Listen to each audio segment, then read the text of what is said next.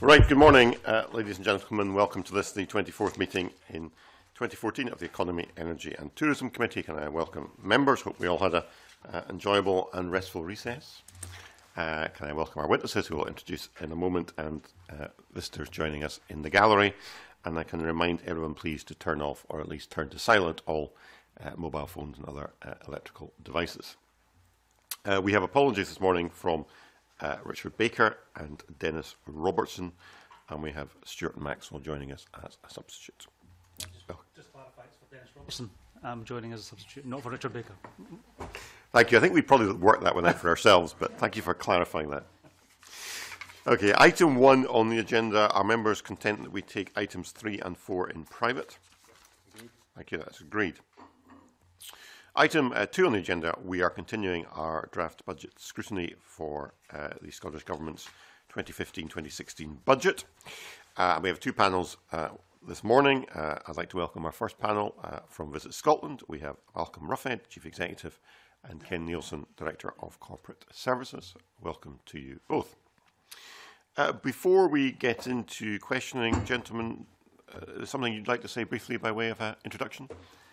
Thank you, Convener. Just a few words, I think, just to bring the committee up to date on the year so far.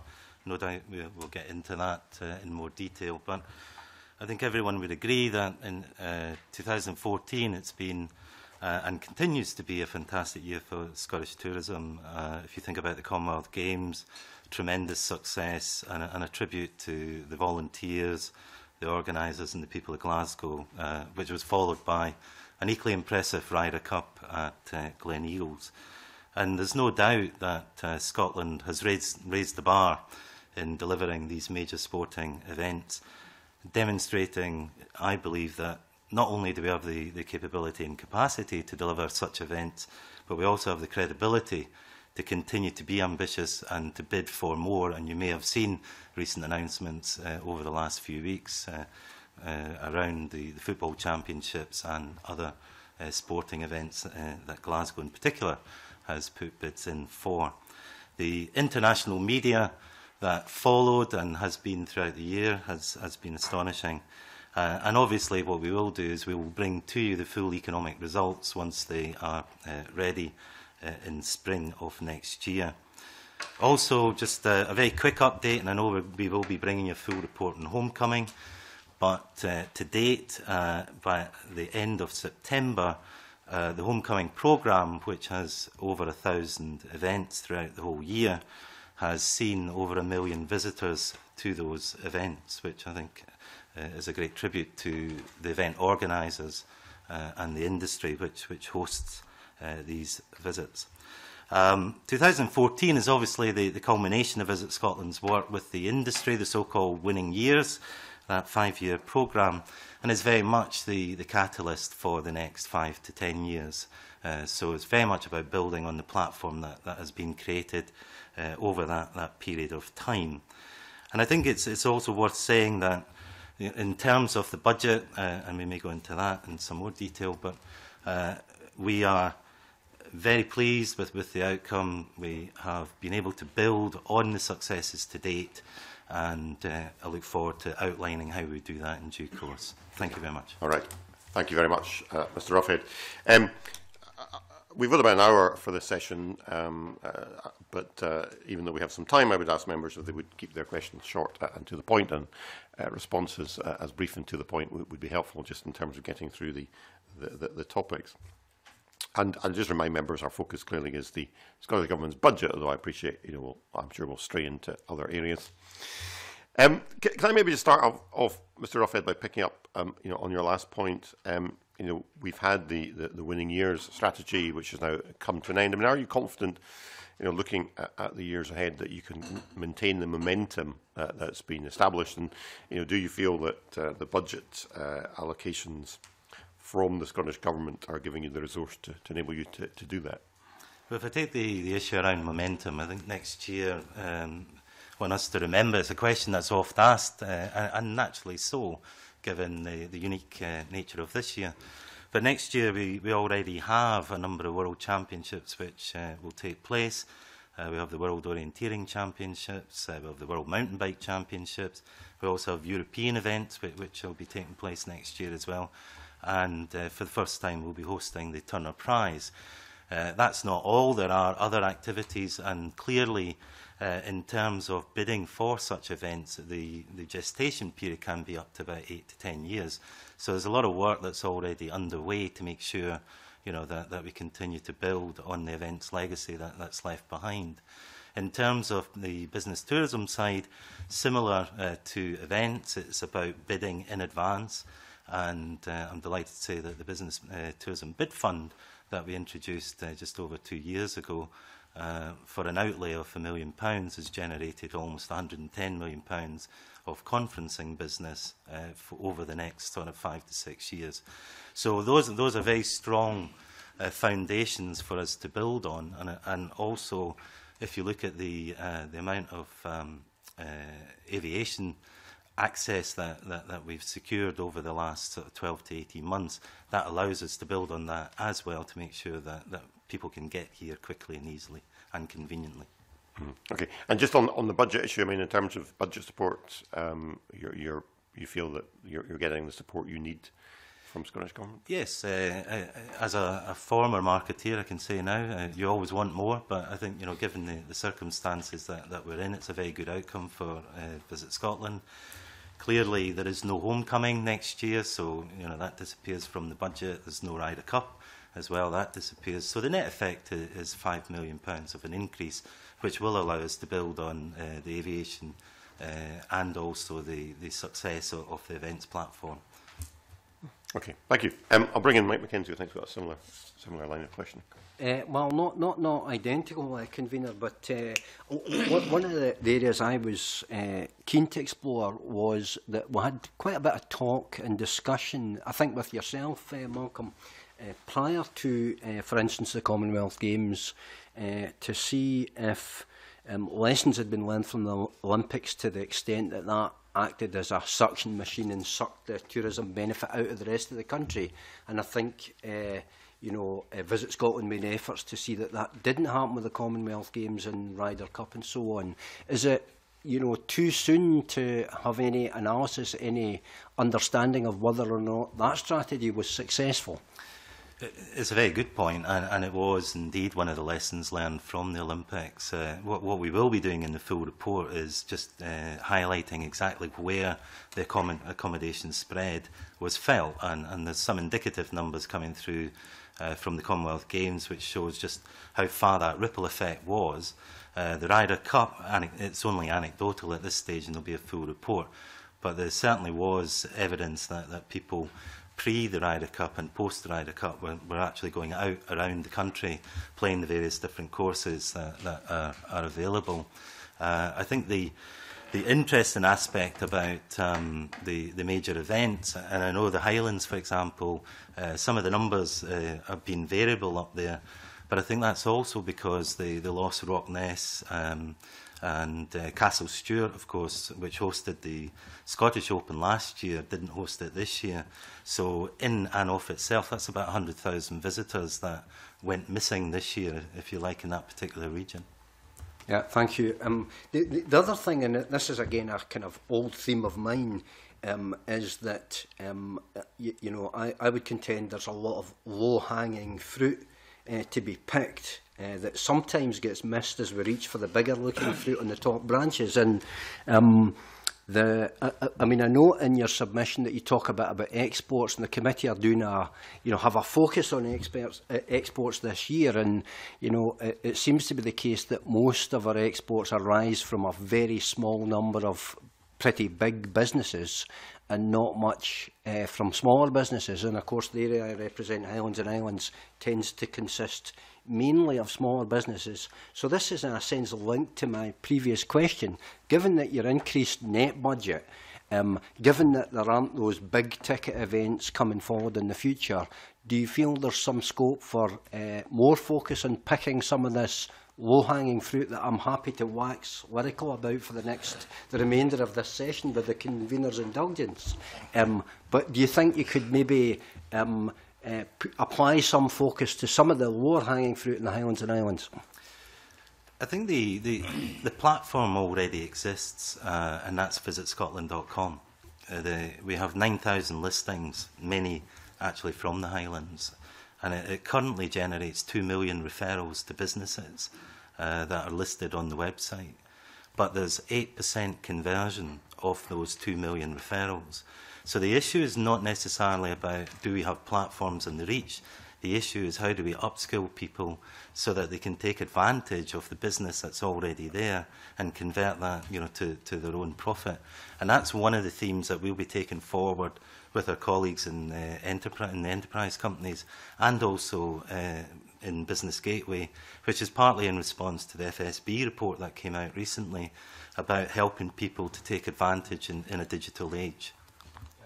And do you feel, I'm struck when I travel across the Highlands and Islands that some areas are very good at tourism and capture a huge economic benefit. Orkney is the one that springs to mind. And there are other areas where they're just not as good at capturing that benefit. Is there any role, or do you think you could allocate resources towards sharing the knowledge that's been perhaps hard-won in areas like Orkney, with other areas like Argyll that are not so able to capture the full economic benefit available? Yes, I think that we already do. We have what we call an outreach programme, and the programme generally is created and devised by the local areas themselves. So we're more than happy, to assist. We can even provide workshops, one-to-one sessions with people. But I guess the real focus for the year going ahead, and actually gives us an in to do this, is the food and drink, the year of food and drink. And you mentioned Argyll has a very strong offering in that particular area, and we've worked very, very closely with Food from Argyll and the destination management groups there. I think part of the problem is, of course, you're talking about fairly small groupings, and they tend to be individual business owners. So it's trying to make sure that we get them together at the right time that suits them, and not when they're busy. Summer, of course, is when they are busy. So during the winter months is when you'll see us ramp up that particular activity. Yeah, and last, just very brief question, Convener. Do you feel then, you mentioned there, it tends to be characterised by lots of small businesses. Do you think there is scope for local authorities, councils, to apply their kind of corporate muscle to achieving better outcomes in collaboration with yourself? I have to say the cooperation and collaboration and joint planning with local authorities has never been as good. Certainly in my time at Visit Scotland, we work very, very closely with them all. We have MOAs with all 32 local authorities across the land. And it can vary from marketing through to information provision to looking at, as I say, particular topics that are of interest, or using the national planning framework. It can also look at the type of inward investment that's required for that area. I think probably what we have to do, though, is find a way to reach those businesses that can prosper but just haven't had the opportunity to do so. Okay, thank you.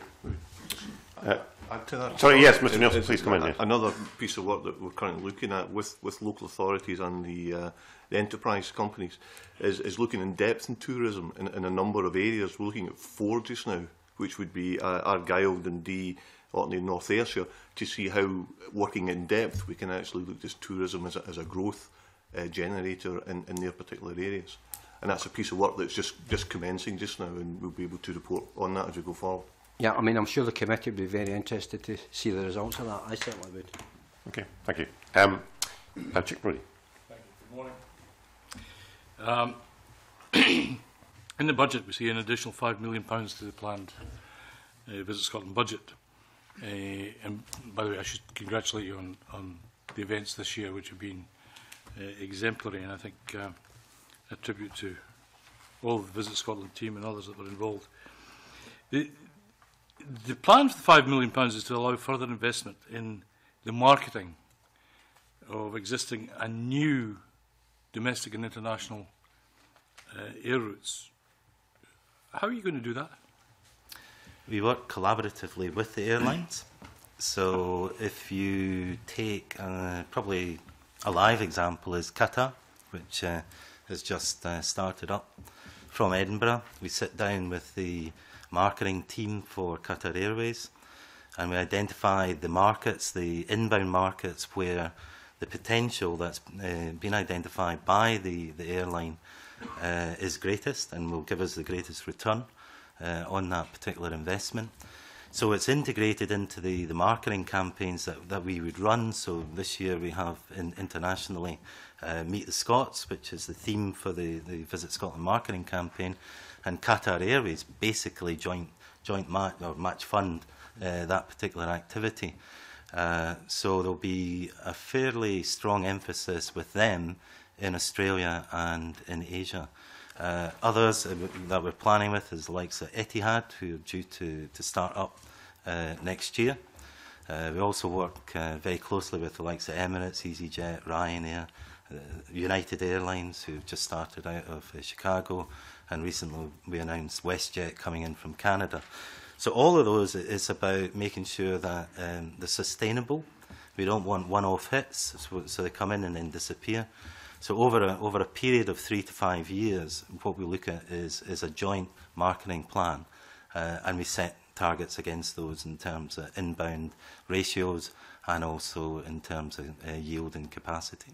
I think that's very helpful, but in having a marketing plan. But I know in the submission that you work in very close partnership with Scottish Enterprise, Islands Enterprise.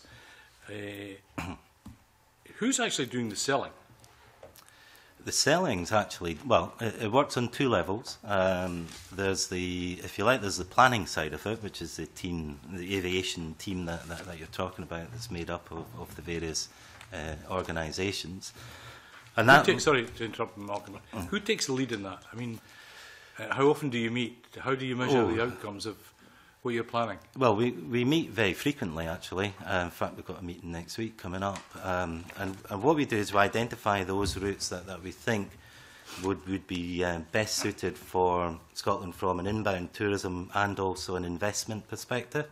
So we weight the routes, and then, so that allows us to prioritise them. We then identify the airlines that can best meet those requirements. And you have the major opportunity you have is the Routes Conference, and there's one just taken place recently in Las Vegas, and then the whole team goes out there, but they go out there with the airports, because ultimately the deal maker would be the airport, and the airlines will negotiate with whether it's Edinburgh, Aberdeen or Glasgow or Prestwick or whoever it happens to be. And all we can do is we would offer up the type of support for any airport and airline. So it doesn't matter to us, in a sense, whether they come to Edinburgh, Glasgow or Aberdeen. What we're saying is about Scotland or Prestwick. Yes, I managed to get through these 2 questions without mentioning APD, which of course would removal, which would help. Your ambition is to grow visitor spend by 1 billion by 2020.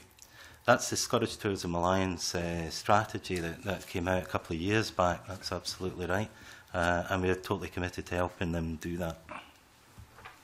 So the Tourism Alliance, do they have a different strategy, or do they have the same strategy?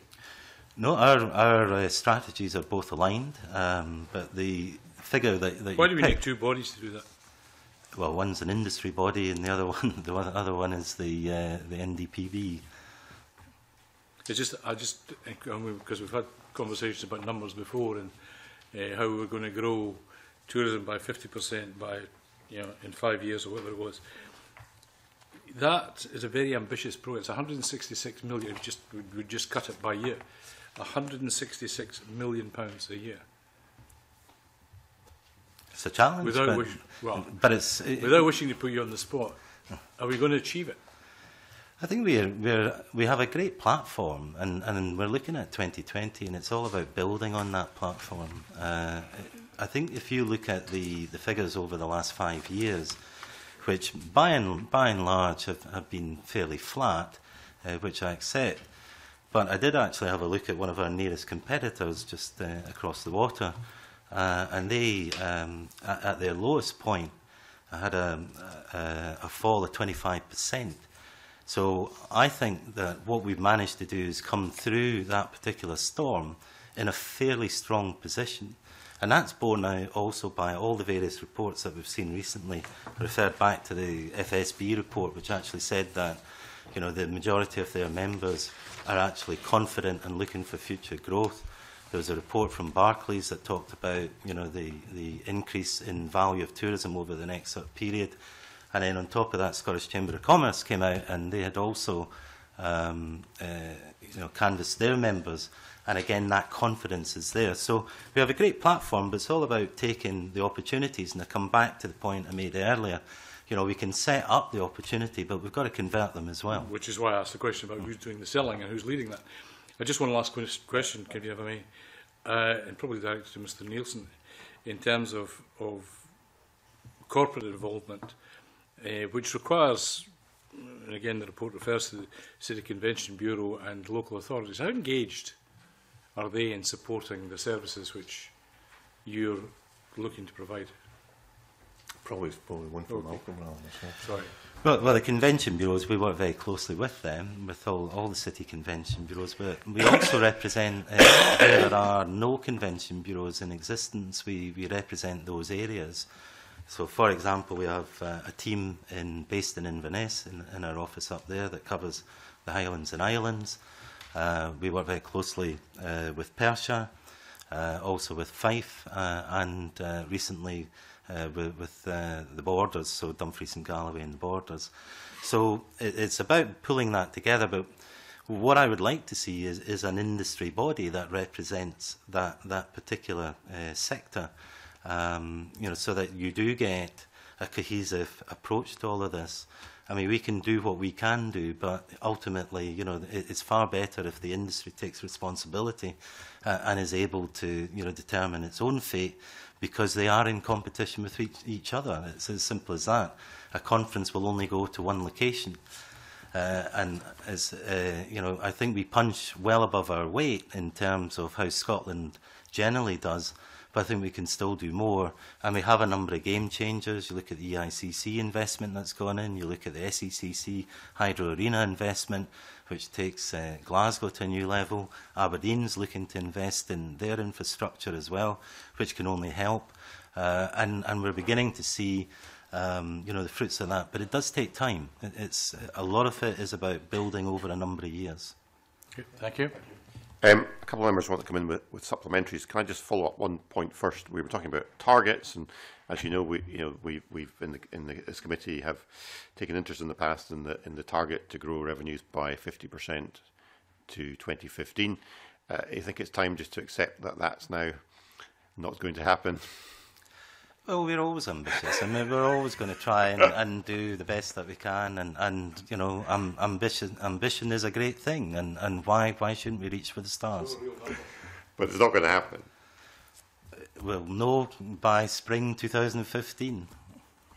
Okay, good try. Marco Biaggi. Yeah, just going back to that other figure about the £1 billion by 2020, I know that's not necessarily your own figure, but you're here and the Tourism Alliance aren't. What's the comparable baseline for that? Because I've seen as well in your submission 11.6 billion, but that's the total economic impact. So what's the total visitor spend at the moment? At the moment, it's 4.6 billion. 4.6 billion. So that would be about a 20-25% increase by 2020. Over an 8-year period. Over an 8-year period. So that's about 2 or 3% a About year 2% before even per the annum. effect of compounding. So is that actually ambitious enough? That's a very good question. I think, like all of these things, it depends on the context in which they were set. And when that was set 2 years ago, the economic outlook wasn't perhaps as favourable as it is now. So there's nothing to say that you can't revise ambition, but I think you need something to aim at. And if they'd overcooked it, then it becomes unrealistic and people don't want to go for it because they feel they can't. Margaret, okay. Thank you. It was a supplementary to Mr. Brodie's question. You were talking about airports at the time, and of course, coming from Ayrshire, got a particular interest in Prestwick. What talks have you had with the Scottish Government around tourism for Prestwick Airport?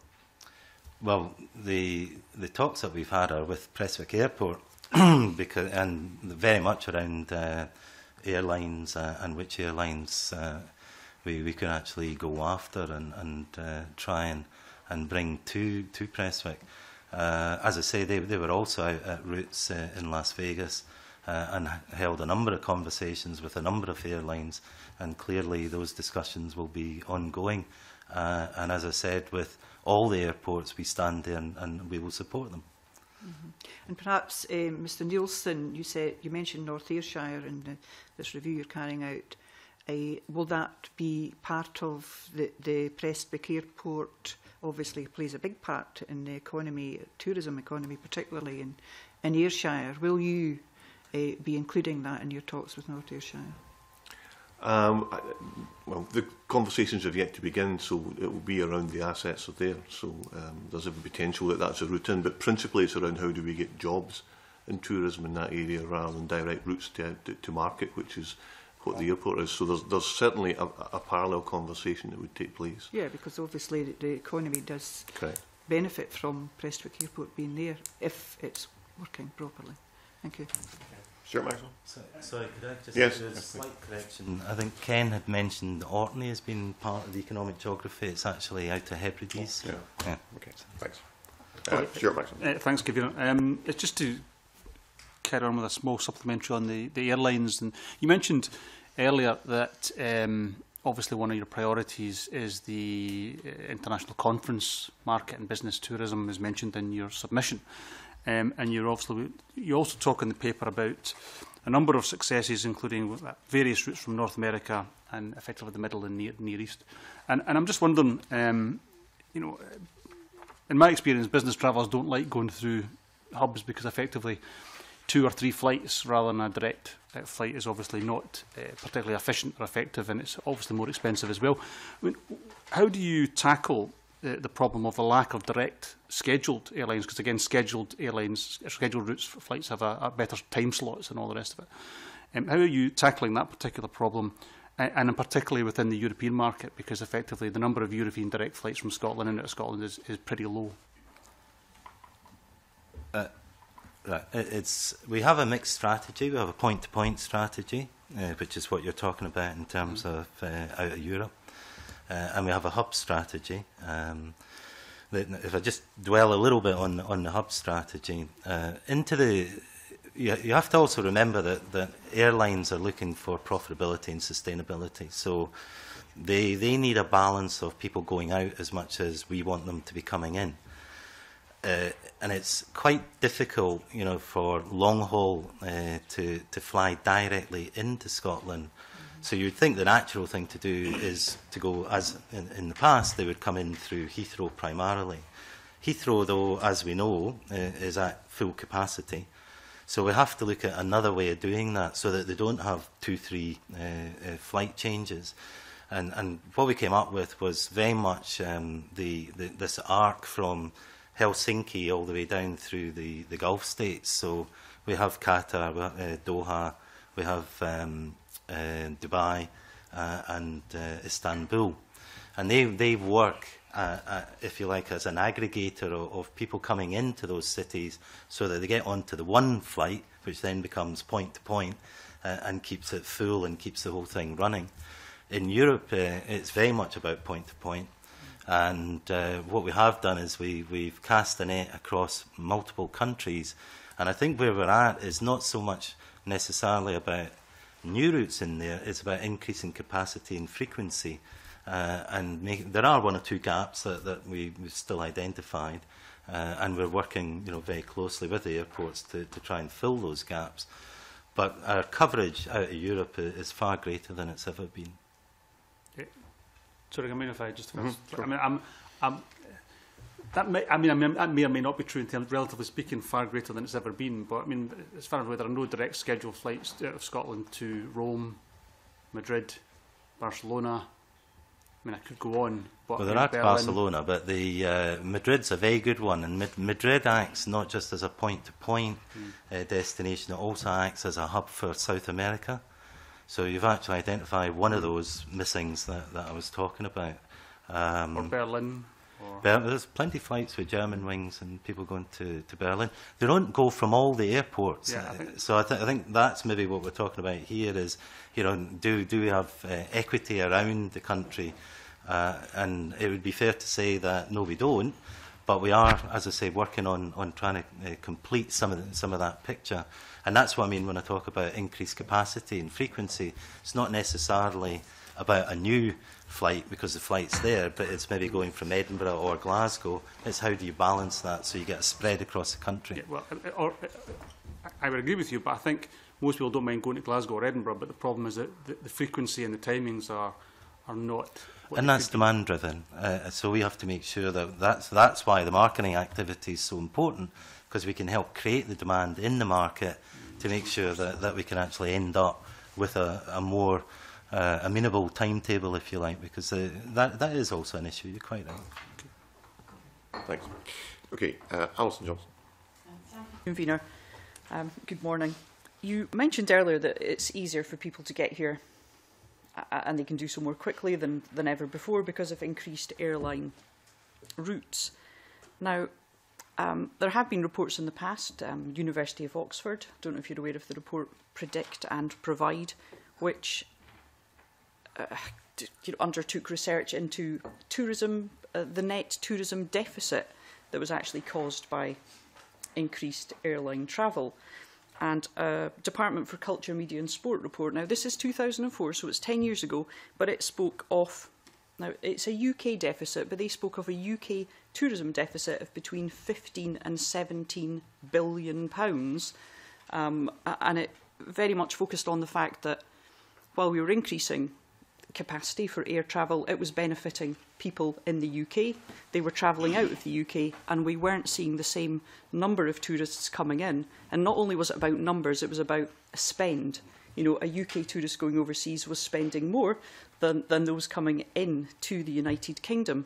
I just wonder if more needs to be done to recapture some of those tourists for the UK and Scottish domestic market, if that might help you reach your 50% target for domestic tourism, because those figures are fairly substantial and I'm not quite convinced that we'll have closed that gap within 10 years. And also there may be an impact, perhaps business travel is reducing that to an extent. I'm not aware of the particular report. I think but from what you say, certainly there is a strategic approach that's actually required, and I think if you go willy-nilly after every potential air route, that's actually you get into the law of unintended consequences, which is why we do a lot of pre-planning so that we actually look at what is the balance inbound, outbound. In terms of actual visitor expenditure, it's really up to us. You know, if the people are here, we have to give them reasons to spend money. And I keep sort of saying, you know, you actually want to empty their wallets but leave them with a smile. You know, so we just have to, we have to defer to your greater knowledge. And that's about, and I think it goes back to Chuck Brodie's point, which is about selling. It's about, you know, it's having the skills to sell, to upsell, to cross-sell. And that's something that, you know, if we really are going to maximise the benefits, then we have to be better at that. I appreciate what you say about not just going after every route willy-nilly, but is there any research being undertaken at a Scottish level on what's happened, what is happening at the moment? Would that not be something that would be really helpful for Visit Scotland? There's a lot of research that goes on before we decide which routes that we're actually going to go for, and the reasons why we go for those. And that is then cross-matched with the airline's own research that they would have. And also, let's not forget, they're able to track their customers and where the customers are coming from and what the demand looks like. So, you know, we do take cognizance of all the information that is available to us. And I don't think any of the routes that we collectively as a team have gone out and secured would actually sort of be put in that previous bracket that you mentioned back in 2004.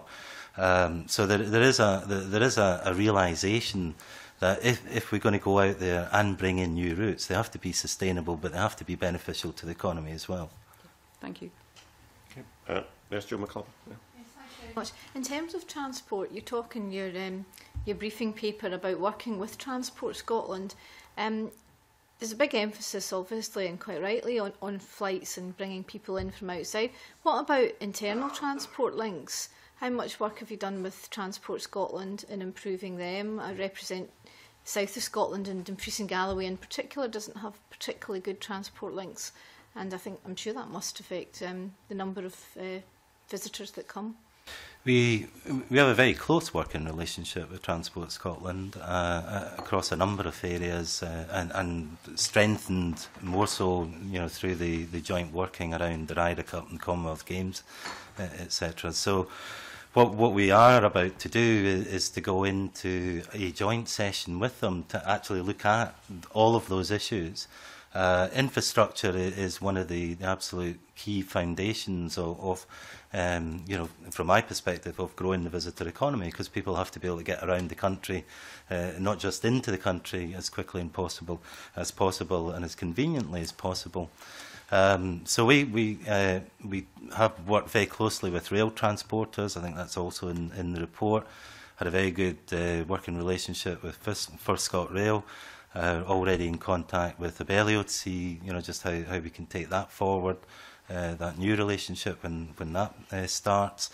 So we're very aware of those issues, but I guess, ultimately Transport Scotland have to prioritise their investment as well, but we'll certainly be pushing, as hard as we can to make sure that, major arteries into those areas are sort of invested in. Would you say that Dumfries and Galloway, particularly in terms of public transport, the lack of electrified train line, for example, was a barrier to encouraging tourism? Yes, I think Dumfries and Galloway suffers slightly from its geographic location, and often down there people will talk about it being the kind of forgotten corner, despite its obvious attractions. So I think it is about sitting down and looking at priorities and looking at how, at a local level, but also at a national level, we can address some of those issues. Thanks very much. Okay, Marco Biaggi, we want to come back in with another question? Yes. Yes. Okay. I wasn't sure if you covered that earlier or not. No. Although Stuart Maxwell did a good job of it. Yeah. On the subject of business travel, we've already talked a little bit about the routes. I was quite interested in what you had submitted about the conference bid fund. I mean, I represent Edinburgh Central, so I have a little bit of a constituency interest there. One of the things that was missing was the figure for how much it was. I think I caught you saying it was £1 million earlier.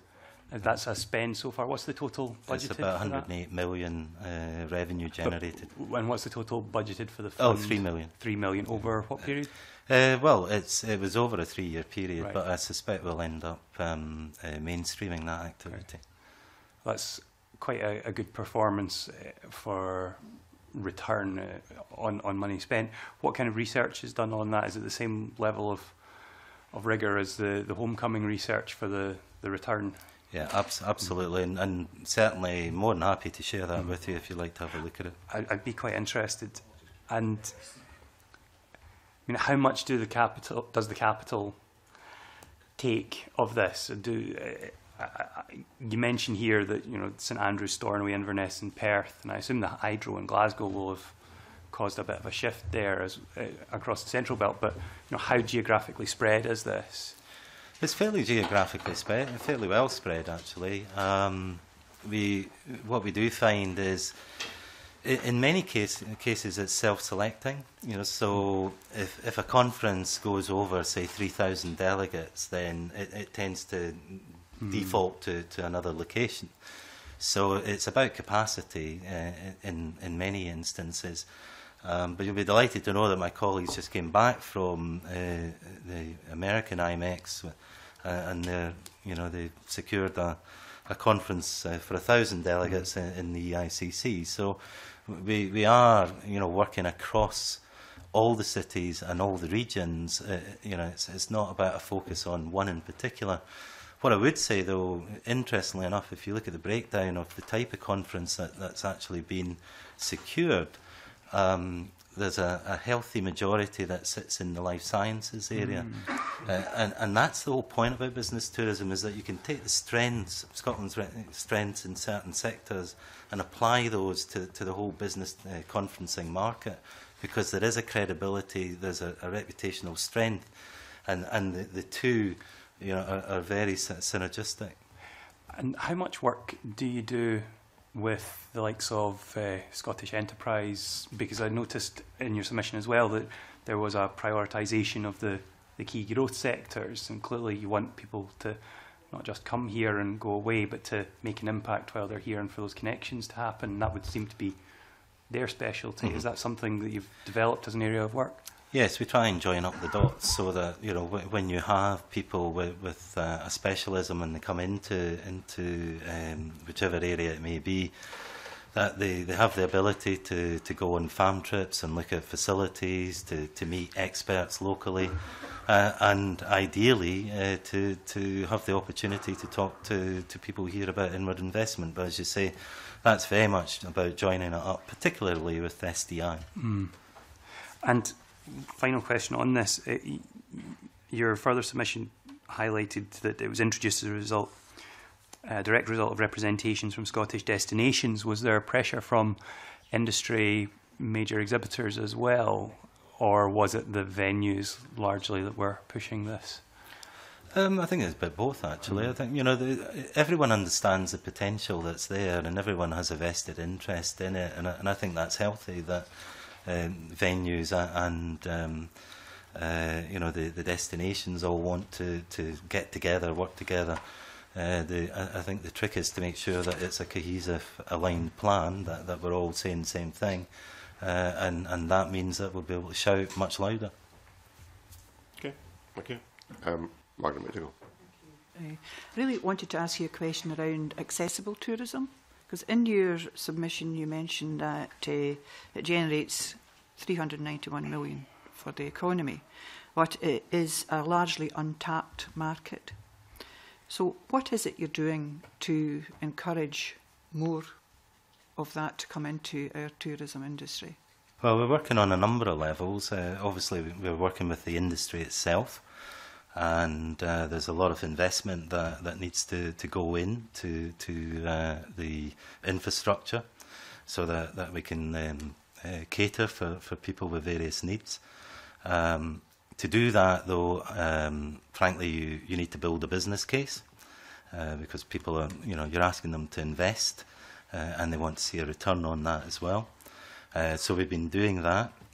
We work very closely with a number of groups who give us advice on just exactly what type of premises or facilities are required for, as I say, the various groups. So whether it's you know, the dogs for the hearing dogs, or whether it's guide dogs, or you know, or you know, working with various carers that are out there. We have to be very cognisant of the difference, you know, in terms of requirement. Sorry to interrupt. How responsive is the industry then to open up and be prepared to invest? Well, it's like all these things. You know, there are those who are absolute exemplars of best practice, and there are those who perhaps haven't seen the opportunity because they haven't thought about that particular opportunity. And what we've been trying to do over the last 18 months or so is to work with the industry to highlight that. We have a number of people from the industry who are very passionate about it, and who act as ambassadors for this particular area. But there's also a lot of work going on in Europe. The Italians are leading on this particular area, and we're also sharing knowledge with them. We're in close contact with our colleagues in Italy. The Australians have been leading in this particular area for years, and again, there's a lot of examples that can be taken out of there and brought back to the Scottish industry, and then shared with the industry. But I think there is a growing realisation that not only is it a business opportunity, but it's something that we actually should be doing, and that people, you know, should not be excluded from having a holiday in Scotland because of a particular disability. But I just wonder if your partners are as responsive. I mean, are they keen to encourage this type of tourism, and are the skills there to provide that? Well, you touch on a number of points, and you're absolutely right. I mean, these things can't happen overnight. You're talking about investment, you're talking about skilling, and you're talking about you know, planning as well, because obviously the planning permission would be required for all of these. So we have to bring all of that together and then move it forward at a pace. Now, we've moved forward quite a lot. We had the accessibility statements, and they were implemented during the Commonwealth Games in Glasgow. But that's only a small step. There's a lot more that we still need to do, and it's one of the themes that we'll be carrying forward into next year and beyond, because it's not going to be a 12-month exercise, this. Okay, thank you. Can I just ask a follow-up, if I can, on that point? Because we had a debate in Parliament on accessible tourism a few weeks ago. I think a number of members here have spoken. One of the comments that was made by a whole range of people across the chamber was on the question of accessibility to Waverley Station, where previously you could, if you were in a taxi, get down to the concourse level out of the rain. Now that no longer available so people who have mobility difficulties have got to travel some distance. And also you get a scenario now where tourists arriving are queuing in the rain to get a taxi, whereas previously they'd be undercover. Is that something Visit Scotland's had any engagement with Network Rail and ScotRail on? Well, those comments were passed on, and I think it's probably a timely reminder for me to follow up on them. Right, thank you. Okay, Chick Brodie. I make no apologies for coming back to the links and the airport links, and you'll understand why. I must say, in that context, I'm kind of surprised by Mr. Neilson's answer about Prestwick, which suggested to me, frankly, that I would hope that Visit Scotland is much closer to what's going on in terms of the proposed capital and management infrastructure, because you play or will play a key role. But let me just ask my Captain Kirk question. Newquay in Cornwall is one of the areas touted for the spaceport, as are some Scottish airports, not just Prestwick, but Stornoway. What engagement have you had in terms of, with all of the, and I have to tell you, I've already asked this of other organisations, so it'll be interesting to find out what links you have and what role you're playing in supporting the space project for Scotland. At this stage, none. Funny, that's the same answer I got from all the other organisations. Should we not have somebody or a group focusing on this, in your opinion? I think if it, for me, someone asked me this the other day actually, and I was saying I haven't seen an awful lot of detail around it, so I've heard of the concept, understand what it is that they're talking about. You do know there's a full report being produced on this? Well, I haven't seen it, so that's why I'm saying, you know, I thank you very much. That'd be most welcome. But I do think, you know, if it's a serious proposition, we've got to look at it seriously, and I guess, you know, I just need to get myself up to speed. Talk about reaching for the stars. I'm somewhat concerned. The CEO of Visit Scotland is saying if it's a serious proposition. Well, I haven't seen the document, so I can't comment on the contents of the document. But from a tourism point of view, I mean, I know we're talking long term. Surely it is a serious proposition. Well, I think it was Mike McKenzie talking about, you know, the low-hanging fruit, and I think that's maybe a slightly higher fruit to pluck from a particular tree, but we certainly look at all opportunities. Okay. Would this be internal tourism from extraterrestrials visiting us, or is it the other way around? I'm not sure how the visa system works on this one. Green men running around Glasgow and Edinburgh. Yes. Okay, thank you. Well, I think that's probably exhausted our list of questioning, unless anything else people want to bring up. So I think that just leaves me to thank you both for coming along this morning. Thank you for your time, and we appreciate your input as ever, and your help to the committee with our budget process. Thank you. I will have a short suspension now to allow a changeover for the next panel.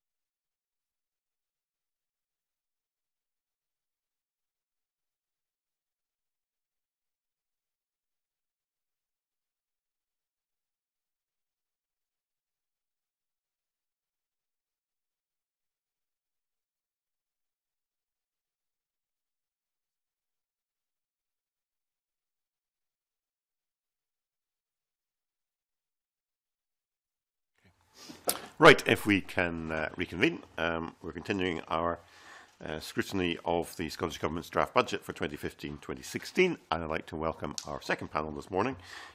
We have three familiar faces for the committee: Jenny Hogan, Director of Policy, Scottish Renewables; Dr. Sam Gardner, who's Head of Policy, WWF Scotland; and Norman Kerr, Director of Energy Action Scotland. Welcome to you all. As we've got written submissions from you all, I'm not proposing to ask you to make opening statements, and I'm sure we'll tease out the issues in terms of the questioning.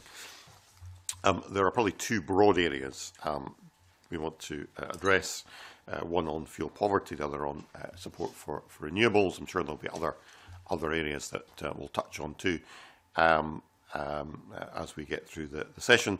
Can I remind members if they would keep their questions as short and to the point as possible, and similarly answers as focused as possible would be helpful in getting through the topics in the time available. And I'm planning to run the session for about an hour, maybe a little bit longer if time runs on. And I would ask members perhaps if they would, in the first instance, to direct their questions to a particular panel member, but then if you want to come in and add something to an answer somebody else has given, if you just catch my eye, I'll bring you in as best I can.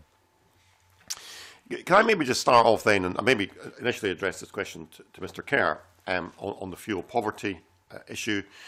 We know there is a statutory duty under the Housing Act 2001 on the Scottish Government to eradicate fuel poverty as far as reasonably practicable by November 2016. Now, this will therefore be effectively the last full budget from the Scottish Government before we reach that target date. In your view, is there enough in this budget to allow that target to be met? And if not, what more needs to be done?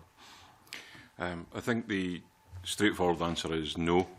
The budget has remained fairly static over the last couple of years, and indeed over the last 7 financial years. The average budget has worked out around about £60 million. That's some way short from the call that Energy Action Scotland made in 2006, where it requested £200 million a year. We don't believe that has actually been attained. If it has, then perhaps over the last year or two, but it's not been consistently achieved over that period of time. What needs to be done? I think if I was presenting a budget to my own Board of Trustees, they would ask me, does the budget meet your expectations? And I think I'm asking Scottish Government if this budget meets their expectations. I believe the answer is they don't really know, because there's not been a full cost analysis done by the Scottish Government on what should actually be spent to eradicate fuel poverty. Both ourselves and WWF and others have come up with varying sums of money, which are all there to be taken apart by colleagues from analytical services, but we have not received that type of detail from the Scottish Government. So we've got a budget, but we've no idea whether or not that is fit for purpose. So you think the Scottish Government are just stabbing in the dark when it comes to the figures they're proposing? I think the Scottish Government have taken account of this committee's request for £200 million a year and latched onto that to try and deliver against that. I don't believe that they've made an independent assessment of whether or not that £200 million is sufficient, and if it's not, what actually needs to be delivered. Okay, and the £200 million figure, the Scottish Government have said that they will contribute to that, and the balance will come from the Eco Schemes Energy Company obligation. I remember when we did our budget report last year, we expressed some concern about the difficulty we had in getting accurate information as to whether the amount of money from Eco that was expected was actually coming forward for Scotland. Are you clearer now than we were last year as to what's happening with eco? I think DEC and Ofgem have provided some figures that suggests Scotland achieved round about 11% of the eco spend, so it seems that we are punching above our weight. The question, however, is what that's actually going to fund. And given the current eco rules, we're led to believe that that has funded, or the majority of that funding has gone on houses that are connected to the gas grid to do boiler replacement. So we're not actually tackling the areas where fuel poverty is highest, which is those off the gas grid. So we're spending money. That's undoubtedly true. We're spending more eco than we might otherwise do, but it's actually what we're spending it on is the difficulty. I'll bring Dr. Gardner in a minute, but just one more question, if I can. So in your view, when the Scottish Government are saying that they're expecting eco to make up the bulk of the £200 million, that isn't happening because the eco money is actually being spent in other areas? I don't think it will happen over the next 2 years either, because of the changes to the energy company obligation, and indeed just over the past few months we've seen the delivery of energy efficiency measures in Scotland tail off quite dramatically because of those changes. Okay, Dr. Gardner, do you want to? Thank you. Yeah, just a quick point really to elaborate on what Norrie said, which was to highlight the fact that the Scottish Government's acknowledged that eco is going to be cut by approximately 50 million in Scotland, and what I would be looking for in this budget is a reflection of how the budget responds to that projected cut in funding. And given that there is a high reliance on eco, you'd expect there to be some means to mitigate the impact of that, and that's not obvious. The other thing to just flag, which is related to this, is the fact that the RPP projects an increase of emission savings between now and 2016 of 70% from the equivalent line within the RPP that reads, well, doesn't automatically read across, but is the closest to the budget. And so we've got a context in which there is a cut in funding from eco, a projected 70% increase in savings from a line which is supported through this budget, and a very clear statement from the UK Committee on Climate Change that greater resource or greater support is needed from the Scottish Government on its energy efficiency agenda to hit these targets. And yet the budget, as both WWF and Energy Action Scotland's evidence suggests, is a stand-still budget, one that doesn't seem to reflect that external context. Yeah. So the eco contribution is coming down, and the Scottish Government are not making up the difference. Yeah. Okay. All right. I know a number of members want to come in and pursue some of these issues further. We'll start with Mike Mackenzie. Thank you, Convener. And I'm just going to pick up on that same theme that you were been discussing. I mean, one of the difficulties, it seems to me, about the fuel poverty target is that it's actually a moving target, and I just wonder what the witnesses feel about that, both in terms of energy price inflation, in terms of the decline in real wages, and what effect. I mean, I've heard from constituents who had interventions that took them out of fuel poverty 5 or 6 years ago, who are now back in fuel poverty. So I wonder, in terms of the moving target, is it realistic for Scottish Government, say, to undertake a study and analysis, such as Norrie has been suggesting, that wouldn't be very quickly out of date in any case? I think you make a number of good points there, Mr Mackenzie, but what I would say to you is, when we initially looked at how we could address fuel poverty, there was an expectation that that would be very much reliant on housing standards, and that if you brought all houses in Scotland up to a certain standard of energy efficiency, then the impact of rising fuel prices or indeed lower wages would mitigate against that. If you study the House Condition Survey over the past 10 years or so, what we've seen is that there has been some movement in terms of the energy efficiency of homes. That has gradually increased. That's undeniable truth. And indeed, had it not been for that, then fuel poverty would be at a significantly higher level. But what we have seen is that there are certain groups of housing that continue to be exceptionally low in terms of their energy efficiency. So in our view, the best way to mitigate against rising fuel prices and potentially falling incomes as people move in and out of employment is to actually insulate homes.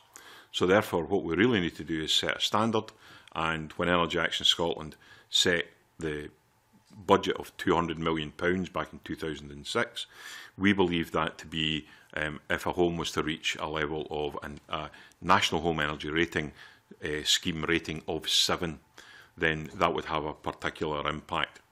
That may well be out of date now, that may well be an 8 now, but of course, in terms of consistency, we've now not reporting as much on NHER, we're reporting more on EPCs.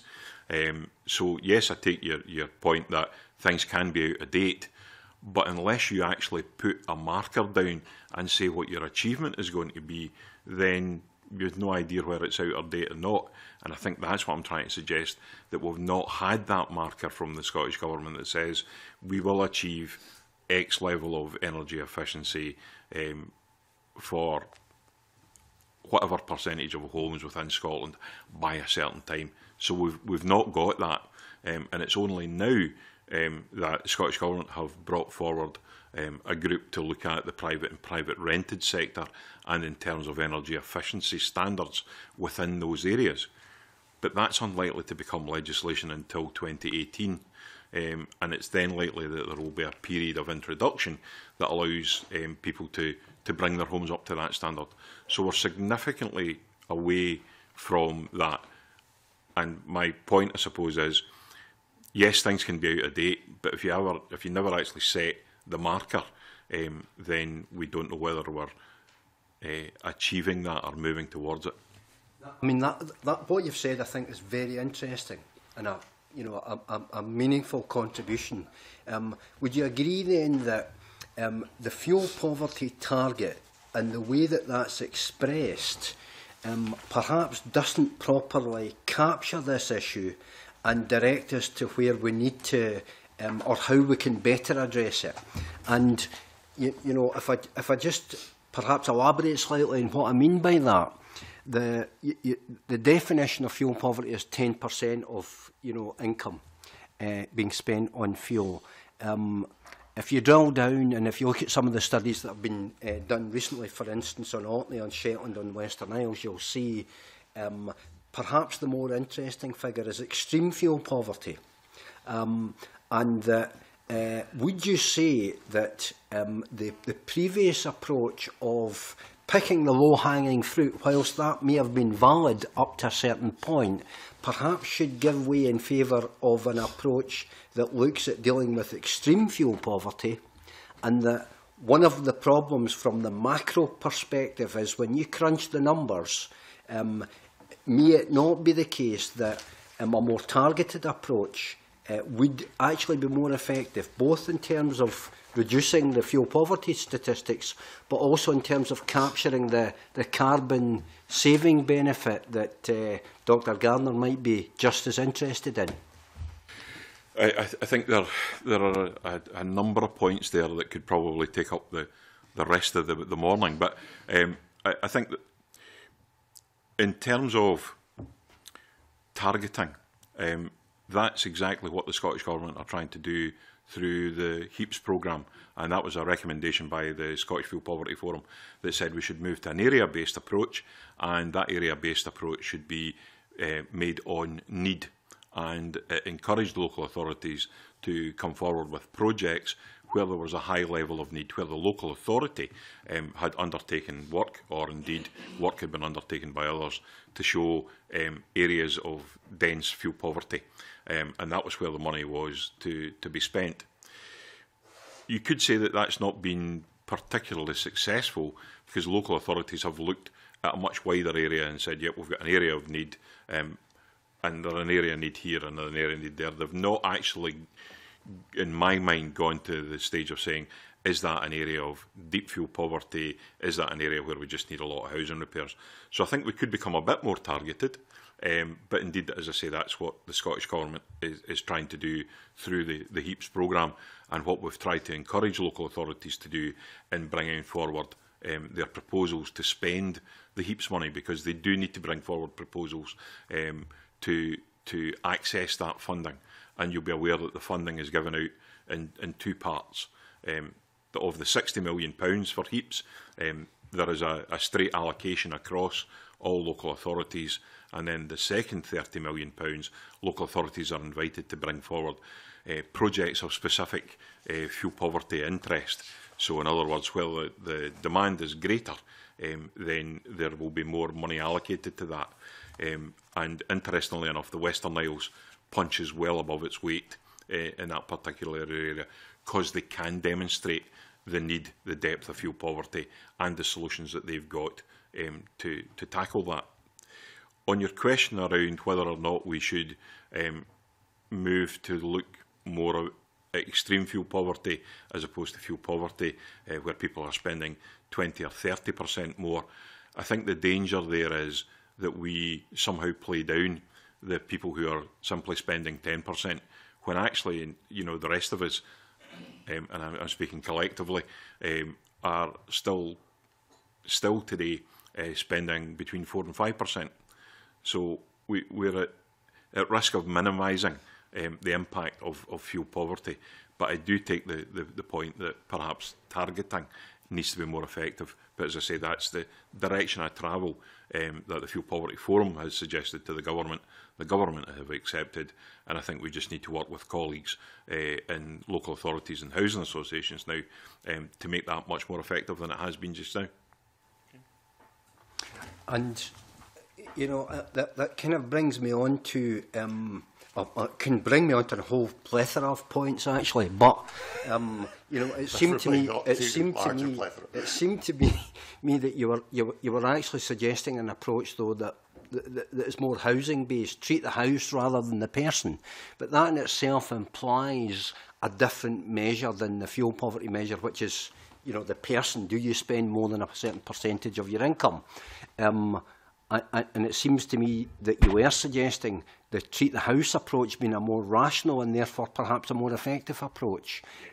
Forgive me. So in that sense, would you say that the fuel poverty target per se that we've talked about for years and years is, you know, is a target worth aiming at, or should we be looking at an approach that's directed towards treating the house? I don't think the two are necessarily poles apart here. I think what we need to have is housing that people can afford to stay in. And if we take the opposite of fuel poverty, that's often described as affordable warmth. So a number of housing providers have worked out what affordable warmth means, and they've perhaps set a target based on levels of income derived from benefit, and said we want to achieve affordable warmth in this house type for X amount of pounds per week. And they've gone to say, what do we need to do to ensure that that's the case? How much insulation should we need to put in? What energy efficiency level of the house needs to be? And that may well be an approach that the Scottish Government need to take in saying, if houses are to be affordable to live in and to address fuel poverty, then what is the measure of affordable warmth? So you can turn it on its head, but the whole house approach, going back to what does that achieve? Well, it actually achieves your carbon savings. It tackles demand-side management in terms of energy production, carbon reduction. There's a whole range of things that the whole house approach brings, not just the affordable warmth. Thank you. And I'll just, my final question. Maybe I just want to ask Dr. Gardner if he had a view on this. Well, just very quickly, but perhaps it might be best to wait for Mr. Mackenzie's question and then see if I can follow on from that. But yes. Okay, yep. The final question is a kind of linking question, because I was hoping to link, we've talked a wee bit about eco, and the Scottish Government fuel poverty measures, if I could generalise, are designed to be complementary to what the UK initiatives are. And that seems to have been, in the past, perhaps a sensible approach. but one, given the uncertainty of eco, I mean, you know, first of all, it was stopping, then it was reduced. Now I'm not quite sure, it might be back on again, but it seems to be a very uncertain environment, affecting an awful lot of projects on the ground. District heating schemes, for instance, that have relied on an eco top-up, but by their very nature, you know, the pre-planning part of those schemes is, you know, can extend over a fairly long time period. These are now being faced with uncertainty, but I was hoping to link this with renewable energy because energy market reform seems to have created similar uncertainty. And I just wonder about this general approach of attempting to be complementary. I mean, it's not talked about all that much, but the ROS, the Renewable Obligation Scotland, was taken away. That was a power that was snatched back by Westminster. But this whole general uncertainty, how do we get over that? How on earth do we provide coherent, rational support you know, within the budget and over a longer term that's actually going to be effective in the face of all this uncertainty? and how damaging can we have some fairly brief responses to that long question? The brief response to that is not to have 2/3 of your budget reliant on eco, simply to acknowledge that it won't deliver everything. It's not particularly well suited for rural areas where, in terms of carbon saving, the best carbon saving is fuel switching, to switch from electricity to gas. That won't happen. So therefore, don't build a budget that says you're going to get 2/3 of your money from something that you know is unstable. That needs to be reflected in your budget, and indeed, as Dr. Gardner already alluded to, the budget this year should have recognised that failing in eco and should have been significantly higher. So I think when we set the target, eco was not around, but it was still about making houses more efficient. So we recognise eco has failings. It's had failings from the very start, and the budget should have reflected that. Sadly, it's not. Do you think the Green Deal suffers from similar shortcomings and failings? The Green Deal suffers from many ailments. The biggest one is the Golden Rule, which makes it financially unsuitable to address fuel poverty. It's more linked to people who have money, who can provide the initial capital and who can repay that money over significant periods of time. The Green Deal was never about addressing fuel poverty. It was simply to encourage those who could take out finance to take out that finance. And just in the context... Right, Mike, you've had a very long crack of the whip, and there are a lot of other members want to come in. And Dr. Gardner, I think, is still going to answer your previous Convener, question. would it help if Mr Mackenzie and I left and had a... Dr. Gardner. Thank you. So, to go back to Mr Mackenzie's first point about the fact it's a shift in target, what WWF would look to see is a recognition of that in the budget, and therefore a change in the funding available through the budget to acknowledge the fact that the external world has changed. That we've seen, as Mr Kerr alluded to, that the budget has largely stayed in the region of about 60 million per annum for the last 7 years, and in that wider environment we've seen some significant changes, in particular this year with the cut to eco, and therefore it would be reasonable to expect some measures of mitigating the impact of that reduction in eco in the budget, which we don't see. But I think your bigger point about certainty is absolutely critical to not just the energy efficiency agenda, but the renewable power sector and the renewable heat space, particularly where you're looking at large infrastructure projects which have high capital cost and significant risks, and trying to bring those down. And I would like to introduce the idea that we look at the Scottish Government's infrastructure investment plan as the means of attaching greater certainty to improving the energy efficiency of our housing stock. So in the infrastructure investment plan, there is a line that refers to the spending of heaps, effectively. But unlike other projects, the way that it's described, it's not so much as an infrastructure project, but as a budget spending line. There isn't a conclusion. You don't build a bridge at the end of it. You don't end up with a housing stock that is improved. You end up with having spent this money. And so you don't have the confidence and you don't have the certainty that you're achieving a particular defined outcome. And I think it would be very valuable to explore the role that the Scottish Government's infrastructure investment plan could have in bringing much greater certainty to that, given that this is ostensibly an effort on the part of the Scottish Government to improve the public good, target funds so as to cut carbon emissions, alleviate fuel poverty. It seems it's deserving of inclusion within the infrastructure investment plan. And that, I think, is equally relevant to the district heating space, which we may come on later, where there needs to be far greater certainty about what the level of ambition is with regards to district heating, where the geographical focus for that should be. And once we start to identify that, we begin to tackle some of the high costs and risks associated with where does this infrastructure go and how is it going to be funded. Okay, thanks. Now, I've got a whole lot of members who want to come in on fuel poverty. So if we try and stick with fuel poverty first, and then we can perhaps, I know Jenny, you've been sitting there very patiently, but we can perhaps come on and talk about the other issues later. Margaret McDougall first. Thank you, Convener, and good morning, panel.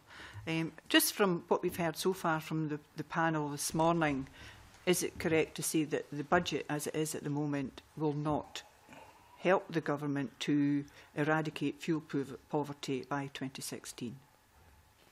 Yes. Yeah. I think that's the straightforward answer is yes. Yeah, okay. So, and we've heard from Mr Gardner and both Mr Kerr as well mentioned heaps. So the amount of pounds allocated for energy efficiency and policy implementation has fallen 9.3% from 2014-15 budget, from 10.8 million to 9.8 million pounds. How will this impact on heaps, and which seeks to offer increasing flexibility for councils and funding? I think the heaps flexibility that you mentioned has brought a number of benefits, and that's to be welcomed. There has been a recognition that energy company obligation will not fund everything that it should. Therefore, Scottish Government have very helpfully gone back to local authorities to suggest that they can use heaps in a slightly different way. There is a slight reduction in the budget, as you've highlighted, but again, it's back to no reduction is to be welcomed. It's whether or not local authorities in particular can use that budget a bit more imaginatively than they have before. So I'm not saying that it will have no impact, but I think local authorities have been given more leeway now in which to conduct the work that they want to do, and that's for the good. Mm-hmm. I mean, local authorities used to have, or I think many of them had, energy efficiency officers, and because of cuts in their budgets, maybe we've lost some of those. Would that be one of the ways that they could address the issues around fuel poverty and eradicating, retrofitting, for example, as well? I think where we've seen local authorities being successful in applying for the secondary funding is where they still retain a very strong ethos in terms of delivery of energy efficiency. And there is a group that's called the Energy Officers Network, or it used to be called SEAN, the Scottish HECA Officers Network, that meets on a regular basis to discuss the matters of energy efficiency. And I think it's of great regret that when the Home Energy Conservation Act came to an end, that the Scottish Government did not renew that in some way that actually placed a duty on local authorities to continue to deliver good work. And just recently, Mr Mackenzie and his colleague, Mr MacArthur, wrote to the Fuel Poverty Forum about the work in Orkney, and the forum noted there that the impact of not having an energy efficiency officer for some years meant that Orkney was really coming from a standing start. I'm delighted to say they've now introduced an energy efficiency officer, but I think they've gone backwards in that respect. Hopefully they'll pick that up and move forward. But I think, as I say, the local authorities that have done well in gaining not only additional Scottish Government funding, but additional funding from ECO have been those local authorities where an energy efficiency officer is at the heart of their delivery in terms of their local housing strategy. So it's a very good point. Yeah. So other than finance, is that something that local authorities could do to help with eradicate fuel poverty? Yes. Yeah. but there's no funding available. No, there's no funding available from the Scottish Government to fund energy efficiency officers post, and it's down to individual local authorities whether or not they see that as a priority. We believe it is, and as I say, we believe sadly that when the Home Energy Conservation Act came to a natural end, that it was not replaced in some manner that gave additional duties to local authorities. Okay, thank you. If I can continue on retrofitting. Chipbody's got a quick supplementary, if that's all right, if you're changing tack. Very quick follow-up on that. Do you have a detail, a list of, by council, which ones have energy efficiency officers? And also, do we have available somewhere the information as to how much HEAPS money was allocated last year to local authorities and how much they actually spent? The figures in terms of the spend of HEAPS, officials tell us that all monies have been allocated, and we should know by the end of the year whether or not it's all been spent. Again, helpfully, there was an allowance of carryover, so if the money was allocated, then local authorities could still spend it into the following financial year. As I say, that's been helpful. Whether or not it's been successful, only time will tell.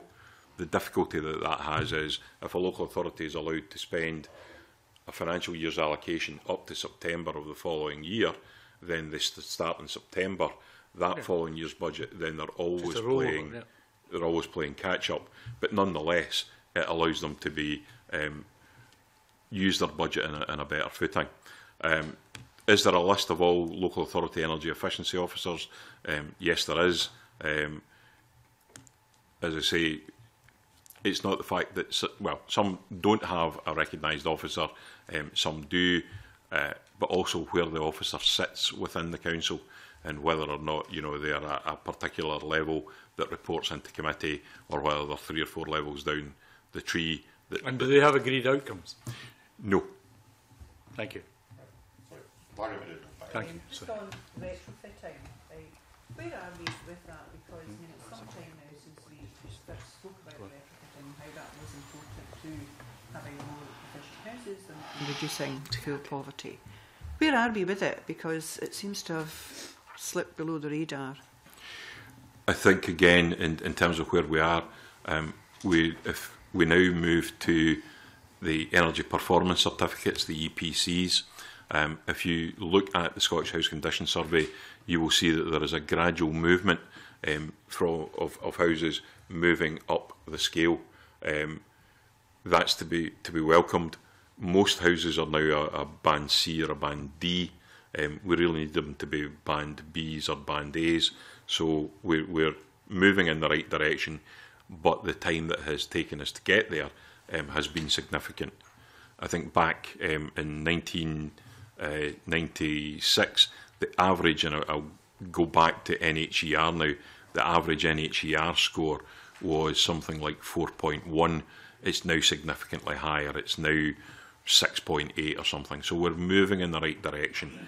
But I've got to say the houses that pull that up are houses that are owned by local authorities and housing associations. The houses that perform poorest are private and private rented sector homes, which make up the majority of homes within Scotland. And the biggest part of that private sector housing is that was undertaken through the right to buy. So people have bought their homes, the mortgage has been less than the rent, but they've not been able to maintain their home and invest in their home. And that proves a continued difficulty in terms of trying to provide energy efficiency measures to those households.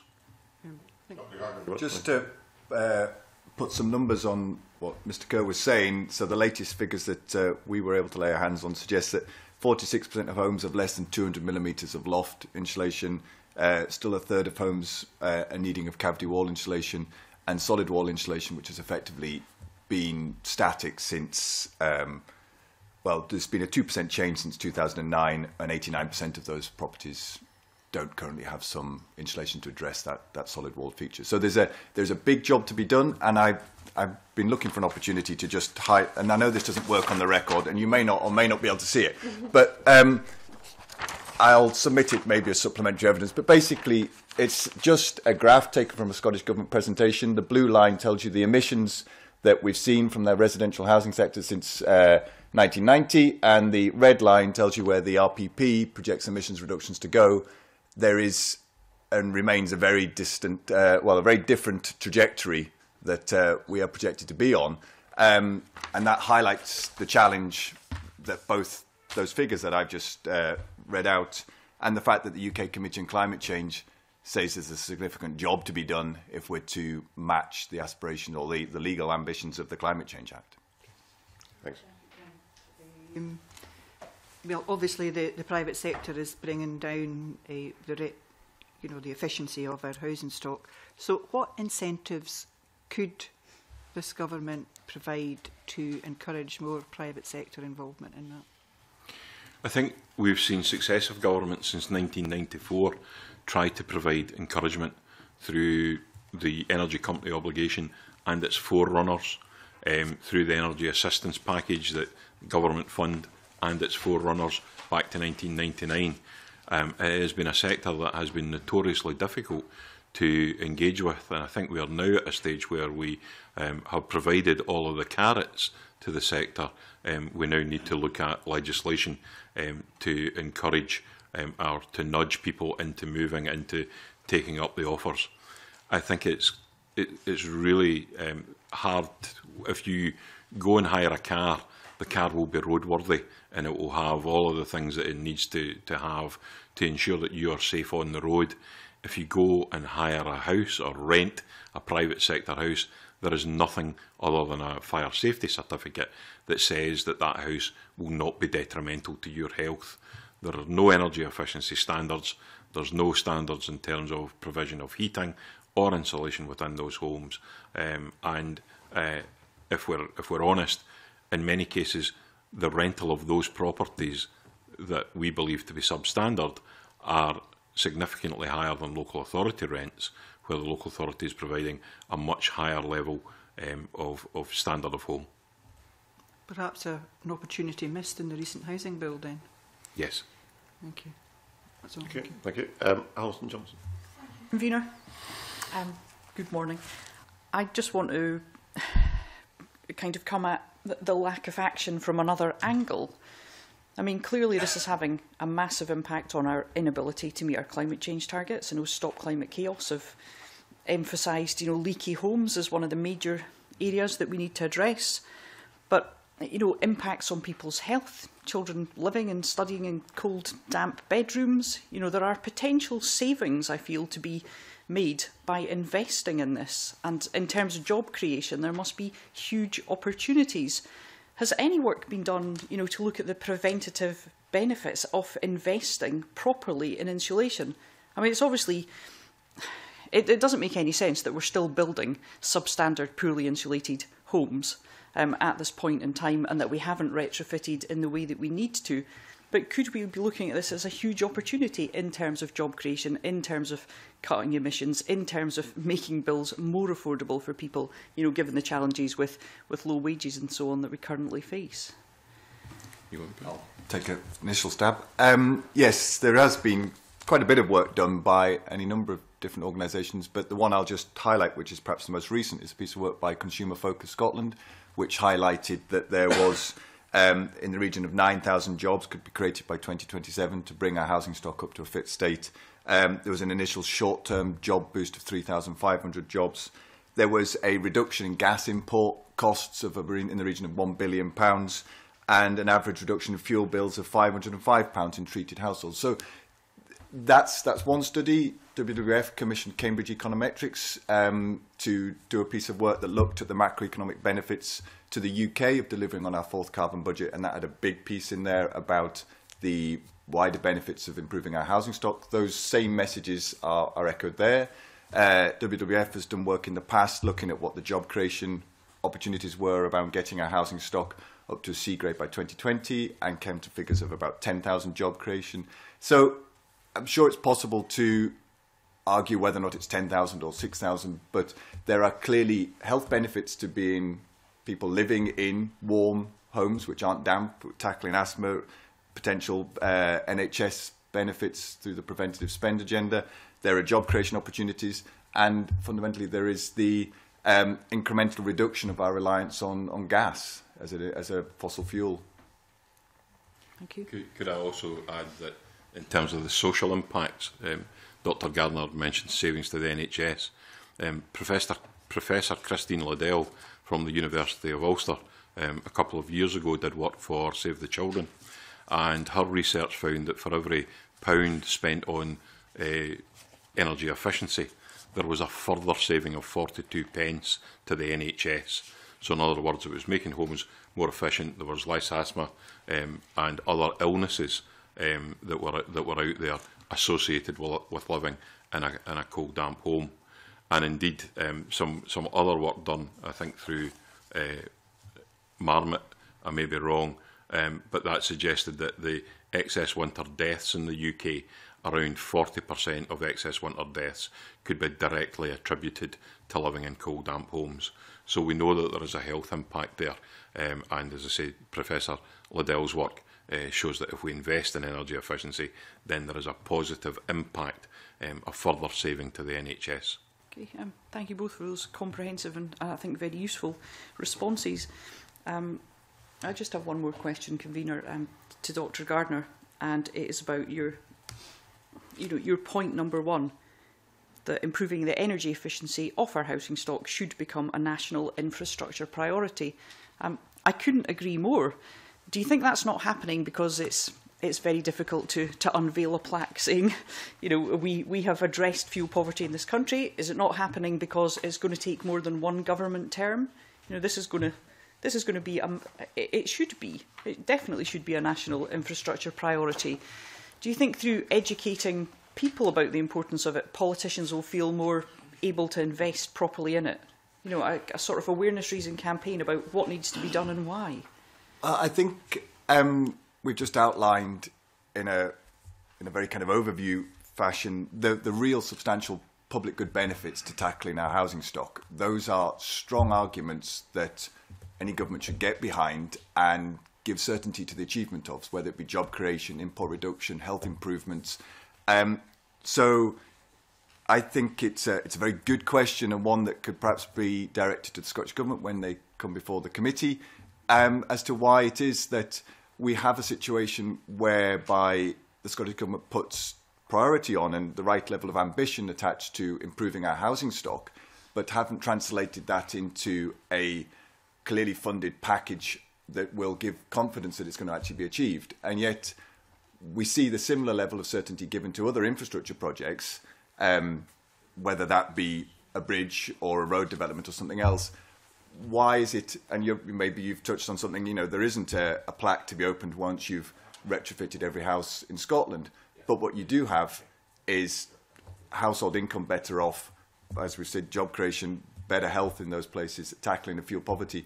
It's clearly in the public good to give the certainty to that agenda, and the infrastructure investment plan is the appropriate place to kind of lock it down. So I would encourage the committee to explore that if you feel it appropriate with the Minister when they come before the committee. Okay, thank you. Okay, thank you. Really. Just very quickly, what would be the total cost in terms of improving the housing stock to eradicate fuel poverty? What's your estimate? If you go back to the very start of my evidence, that was what I was calling upon the Scottish Government to come up with the figure. I think that figure is unknown. We can certainly take a stab at it. Have a guess. 10 billion.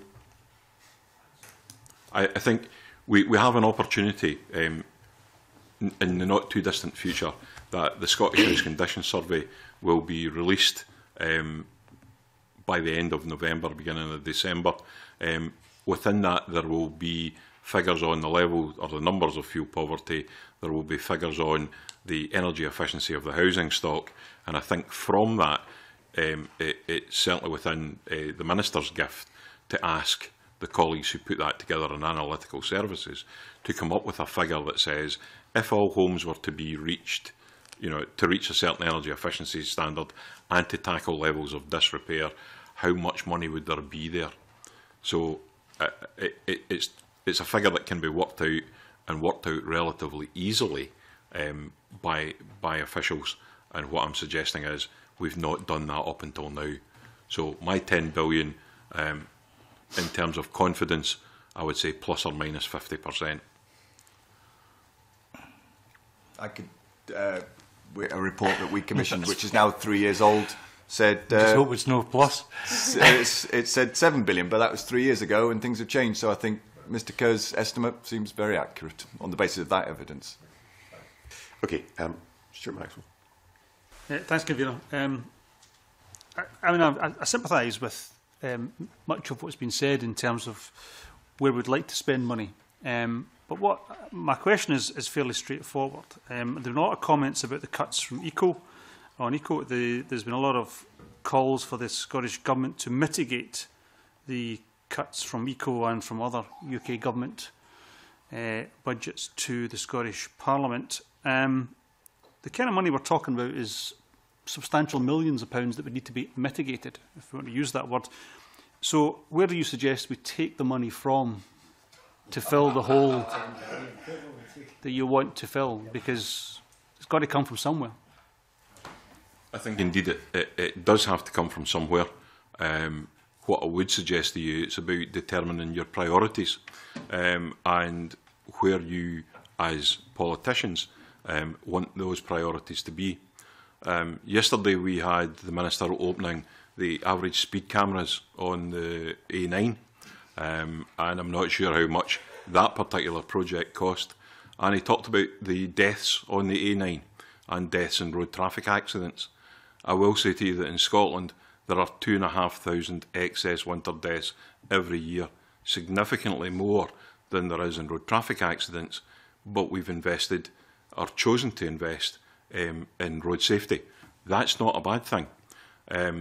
We built a new fourth crossing, and I remember being at a meeting where one of the people on the fourth crossing said that the cost of repair to the old Forth Road Bridge would have been possible at a much lower cost. So there are two projects. Luckily enough, you don't have me to decide on your budget. I'm asking you because clearly you have said that we should take money from somewhere else. Absolutely. And we should spend it. And the two you've come up with is, and I have to support the average speed cameras. I think they've done a wonderful job on the 77 in my area. I think they have reduced speed and reduced accidents and therefore reduced fatalities and indeed injuries on that road. So you're saying we should not invest in road safety and we should not invest in a new bridge over the Forth. I'm not saying we shouldn't invest in them. What I'm saying is it's the level of investment that you're putting in. So therefore, yes, you do need to make decisions, and whether or not that comes from other areas, I'm not aware of all of the budget areas. I can simply speak about the budget area in terms of energy efficiency. I have no idea what the budget area is in terms of education, social care, roads and infrastructure. It is a difficult decision to make. What I am saying to you is I'm making a plea for you to consider whether or not saving lives through energy efficiency is one that you want to invest in.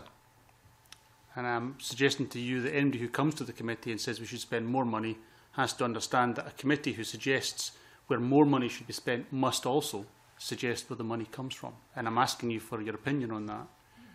And I go back and say to you that I'm not aware of all of the budget lines, and I'm sure as a committee you will have taken evidence from a range of people in terms of the budget lines that they have.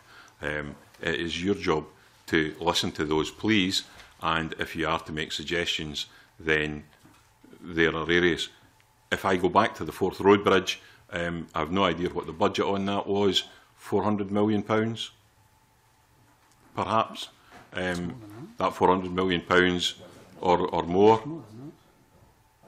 1.7 billion from memory, I think. That goes some way to meet Dr. Gardner's £6 billion. So there was a budget headline. Unfortunately, that money is committed now and is being spent as we speak. So you can't take it from that. And it's capital only. Can't take it from there. But what I'm suggesting is you do need to look at all of the other budget headlines and, as politicians, make that decision. I'm making a plea that the £79 million that you've allocated is not enough if you want to eradicate fuel poverty. Mr Gardner. To echo and reinforce Mr Kerr's message, but to also highlight the legal context in which both the fuel poverty targets and the climate change targets sits, and the challenge on the part of the Scottish Government to give confidence to a committee such as this and to stakeholders that their budget that they've attributed to achieving those targets is adequate.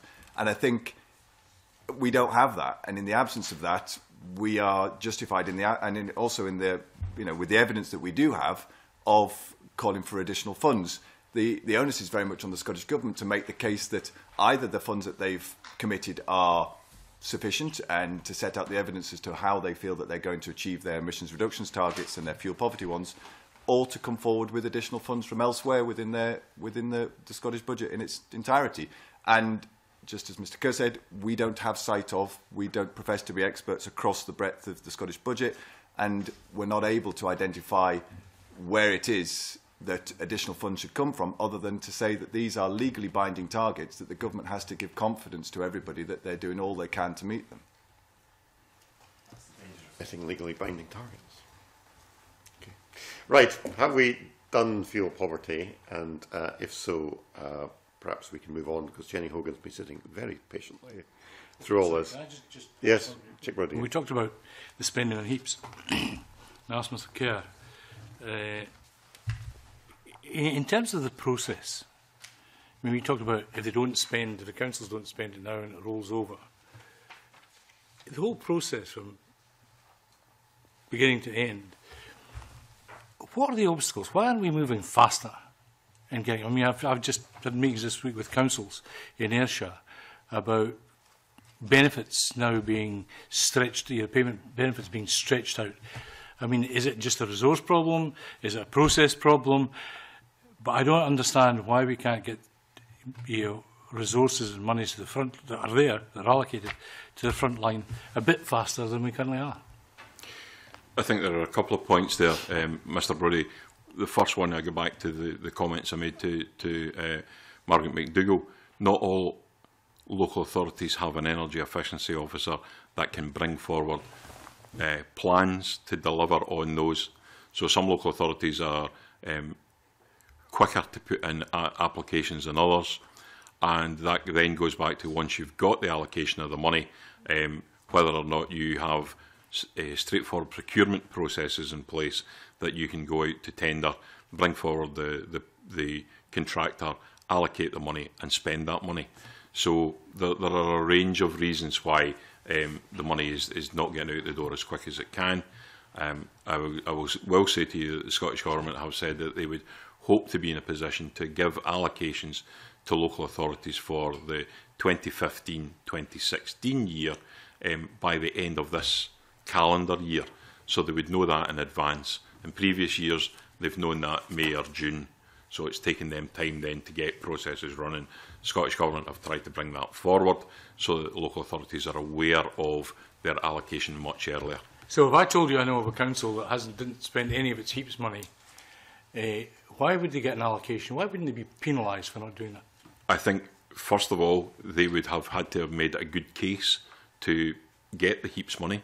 They would have had to have demonstrated that they had gone through a process of identifying an area and identifying the works within that area. The reason as to why they've not delivered that, the council would need to be asked. Is there a penalty there? I don't believe there is, but I think the Scottish Government may then, in the allocation of future funding, want to be more certain of the actual ability to spend rather than just making a bid for money. Okay, thank you. John McCullough. Thank you very much, Convener. It's obviously clear in this area that the Scottish Government doesn't have full powers. We've talked about the diminishment of eco. It doesn't have any powers over that. And in the SPICE submission that we've got, it mentions that information on private sector eco investment in Scotland is held by Ofgem, and there's no specific information published on the cost of eco in Scotland by Ofgem. So I'm asking you, as organisations concerned with fuel poverty, have you made a case, for example, to the Smith Commission about Scotland getting more powers over energy so that we can have the full gamut of powers to tackle this particular problem? The Scottish Fuel Poverty Forum, on which I'm a member of, is in the process of pulling together a submission to the Smith Commission. That submission is not yet finalised, so I'm afraid I can't give you a flavour of what it might or might not suggest. But it's a very difficult area that you talk about because we're in a GB market, so it's difficult to understand what additional powers that the Scottish Government would have that would not have a negative impact elsewhere on consumers. And just to add, we find ourselves in a very similar situation whereby we're in conversations with Scottish Environment Link and with coalitions such as Stop Climate Chaos with regards to our submission, and it's not complete, so I wouldn't be able to say. Similar to what my colleagues are saying, however, what I can say is that Scottish Renewables did produce a paper a few weeks back now on the kinds of asks that we might be looking for, which again we're currently reviewing in terms of what we would put to the Smith Commission. But areas like Ofgem, accountability of Ofgem to the Scottish Parliament is one of those areas that we've been focusing on and that we did come out and talk about a few weeks back. So along those lines, I think is what we'll be working on. Thank you very much. Okay, if we've done fuel poverty, perhaps we can move on to talk about some of the other issues. Maybe I could ask you, Jenny Hogan, looking at the Scottish Government support for renewable energy in terms of the budget 2015-2016, we see overall an increase. There's quite a substantial increase in the capital sum going into energy, some of which will be in support of the new KRS Local Energy Challenge Fund. There's also been a reduction in the fossil fuel levy, the renewable projects line. Overall, can you just give us a flavour of Scottish Renewables' view on the Scottish Government's approach and how these figures have been going? I think broadly speaking, I would say firstly that we've welcomed a lot of the investment that has come through from the Scottish Government in recent years, and at least some of the text anyway in the draft budget is indicating that they appear to be going forward in similar areas, be it investing in innovations in offshore wind, wave and tidal technologies, the CARES fund that you mentioned. We certainly want to see more of those continue. The National Renewables Infrastructure Fund, for example, in ports and harbours, we've seen a lot of good investment there, and we need to see more of that continue as well. Probably the one area that I would add as a plea for a more of a step change in investment is on renewable heating. So again, similar to what my colleagues have already been discussing, renewable heating, district heating, these are areas that we're still very, very far off our targets, and where we need to see a lot more focus from the Scottish Government to make a difference in that area. Probably my last point I would make, though, is that all of this does obviously sit in the context of UK-wide support schemes, and again really the Scottish Government's support in terms of working with the UK Government and at times putting pressure on the UK Government to get further foresight into targets beyond 2020 for renewable energy and budget lines. So, for example, the renewable heat incentive is the main driver behind renewable heat technologies. We need to see some foresight on a budget for that beyond 2015. And of course, the levy control framework for contracts for difference, we need to see what's lying further ahead in the budget for that beyond 2021. So while that's starting to stray out of the Scottish budget, obviously these are areas that we need to be working across the UK, because ultimately the most important things for building the Scottish supply chain in renewable energy, and indeed exports, which I know has been one of the focuses for this committee, is about getting visibility and volume in renewable energy over the years and indeed decades ahead. So fundamentally we need to see the budget lines right across the UK set for those, so that we can allow the supply chain to invest further down the line. But in terms of what Scotland specifically can do, more of the same across the field, but particularly on renewable heat, we need a more of a step change there. Talk about a step change. I mean, if we're looking at, for example, district heating, the government has made additional sums available for the district heating loan fund. Do you think they need to go further than what's currently being offered? I think certainly, yeah, there has been an increase in focus from the Scottish Government recently on district heating, so that is very much welcome. But I think just in terms of the scale of the challenge of going from, we're about 3% of our renewable, of our heat coming from renewables, and we need to obviously get up to 11% by 2020. It's a huge job, and at the moment it's we just need a bit more confidence that that level of investment will continue to increase. And I would echo what Sam said earlier about network infrastructure, and that really does need a large amount of commitment to help private companies to invest in that sector as well. I'm interested in terms of this renewable heat target. I mean, how much of that do you think will be delivered from district schemes as opposed to just individual properties investing in renewable heat initiatives? Depends really what kind of fuel is being used in the district heating schemes as well. Obviously district heating doesn't necessarily mean renewable. We as an organisation support district heating in general because we see that even if it doesn't use renewable fuel initially, it can progress to that further down the line. So the infrastructure is very important. So it's hard to put a figure on that. District heating though fundamentally will be very important, but it won't stretch right across Scotland. Obviously there are areas, more rural areas, that are using particularly high carbon fuels at the moment, which are unlikely to be tapping into those schemes. So we really need a mix of different solutions for renewable heating to meet the target. Sam Gardner. Just to say that analysis that WWF commissioned from Element Energy echoed conclusions from the Committee on Climate Change, DEC and others that highlighted that while district heating is a real kind of backbone of a future low carbon heat network, the dominant source of renewable heat will come from air source heat pumps or ground source heat pumps, and they will form the bulk of our future electrified heat supply. And it only goes to echo the point that Jenny made about the importance of having an RHI. At the moment it came in late, it started this year I think, or late last year, and at the moment there's no commitment beyond next year. That's no means by which companies can establish themselves in any place, develop supply chains, build skills and begin to deploy and build confidence in a consumer base that an air source heat pump is a real viable means of keeping your house warm. So having that long-term certainty is very important. District heating, we have a target of 40,000 homes, I think, by 2020. We're currently at 10,000 homes.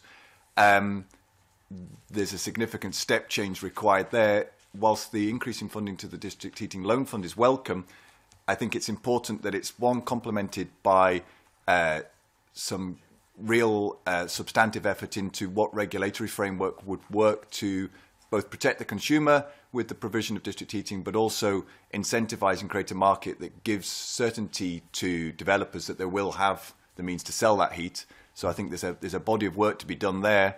That will only go, that will be an important part in reducing the costs that are developers experience in trying to get loans to finance these projects. If they can reduce the risk, they'll reduce the costs. But I think the District Heating Loan Fund could be complemented by a targeted development fund that bridges the gap between some of the feasibility studies that are always needed, and then taking that to investment. And that can be a substantial piece of funding. So a project in Glasgow, Wynford Estate, 1,800 homes. It was £100,000 feasibility study to get from the feasibility study to the investment, and that's the legal negotiations, that's consultancy costs.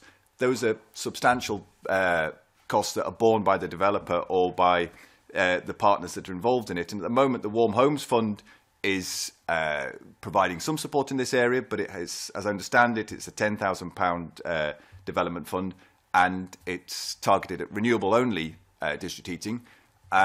We would recognise that the infrastructure can and will support combined heat and power in the first instance, with the potential for it to take renewable fuel in time, but combined heat and power projects can't be funded under that, so there's a need to look to what extent that development is being limited and could be opened up with a fund that supports the feasibility studies for CHP plants. And lastly, I wanted to raise the potential value of a loan guarantee fund or some other means of reducing the costs that are part of the district heating challenge, and the extent to which the Scottish Government could address those by establishing something along the lines of a loan guarantee fund to reduce those capital costs.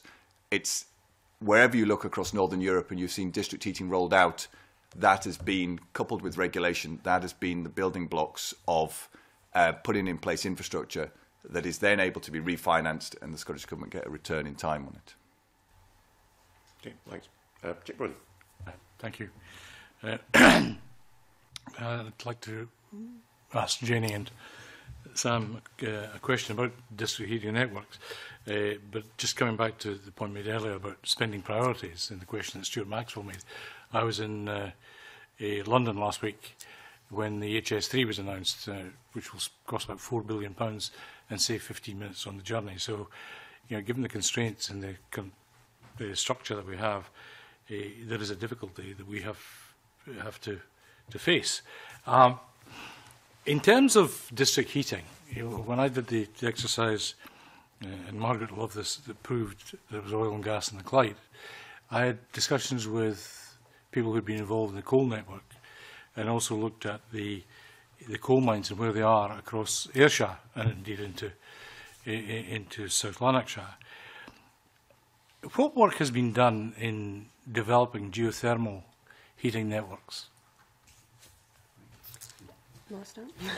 I don't have a lot to say on it, and that not an awful lot at the moment, but I know it is an area that some of the universities in Scotland have been looking at and doing quite a bit of research on, and it is something that I know the Scottish Government is looking at, but I don't have an awful lot of information on the level of detail, so as far as I'm aware, it's very early stage. I'm told there's loads of warm water flowing through these old mines, and if you think of areas like Patna, Dalmellington, what have you, that could benefit from a district heating network by tapping into it. Yeah, it could be quite. Absolutely, I agree with that, and that there are definitely some big opportunities out there. We recently ran an event with Strathclyde University looking at heat from rivers as well, and some of these new innovative technologies that could be used. So it is an area that's being looked at, but we absolutely need to make sure we're continuing investment in universities and innovation schemes to get these kinds of projects from the ground up and running and see some prototypes come through. Just to make everybody aware that there's an excellent geothermal project in Shettleston, and again, why that's not been replicated, again, I think it's down to the money that's made available to do the feasibility study and then undertake some of the very high capital costs of drilling, etc. So there are some very good examples out there, and again, Glasgow, Kilmarnock, and places like that are riddled with old coal mines, flooded with water that can be used.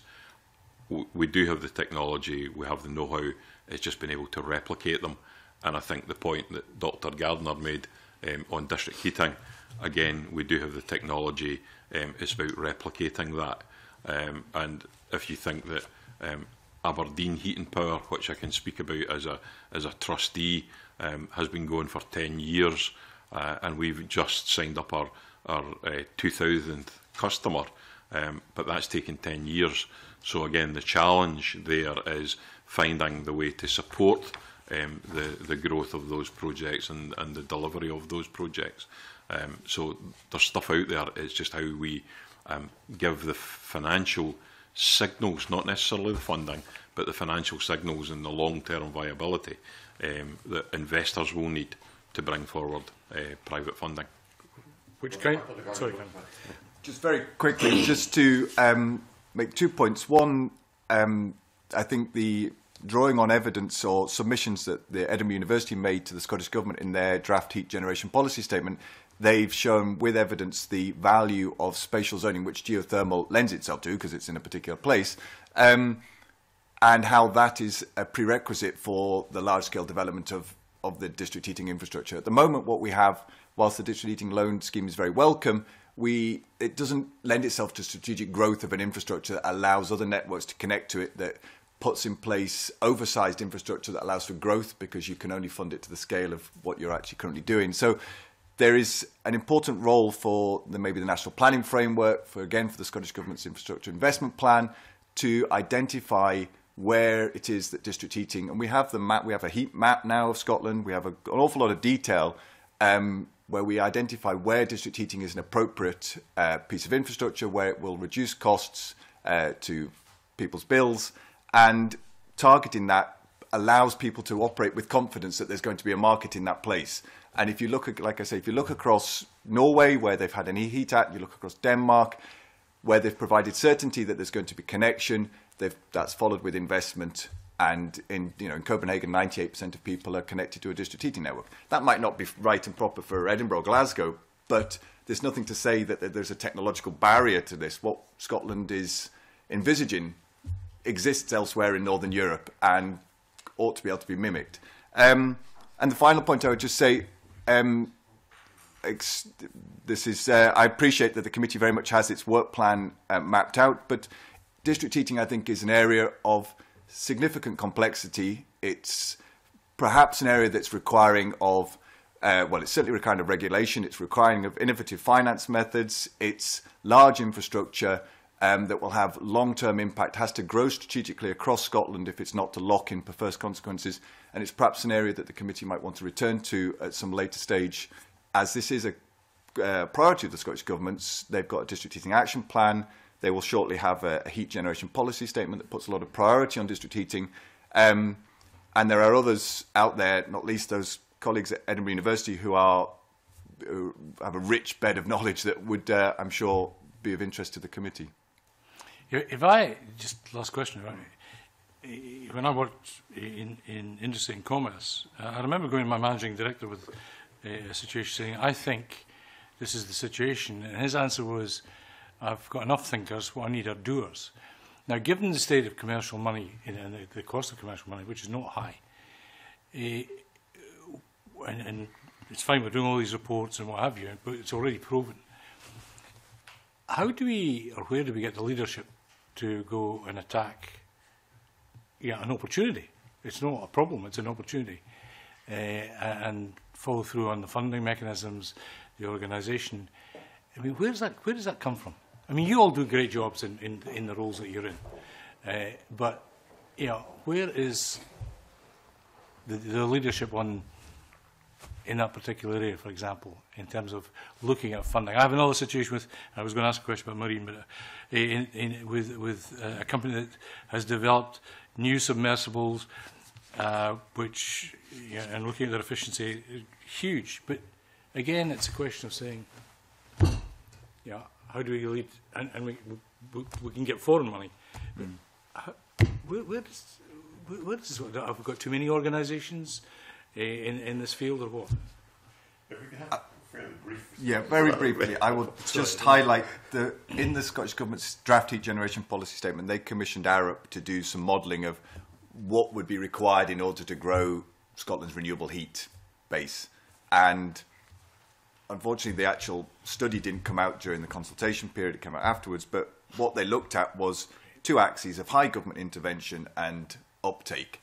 And the only scenario in which both the long-term costs are, you get basically a return on that infrastructure, you achieve your emissions reductions targets, is a scenario where there's high government intervention coupled, and as a consequence, you get that high uptake. So I think in the first instance, and again, this is what's reflected around Norway, Denmark, Sweden, Austria, is leadership has come in the first instance from the government, from the national government, to signal a priority in a particular area, to put in place a regulatory framework that has reduced the costs and created a market in which developers can be confident that they will get a return on a large piece of buried asset, basically.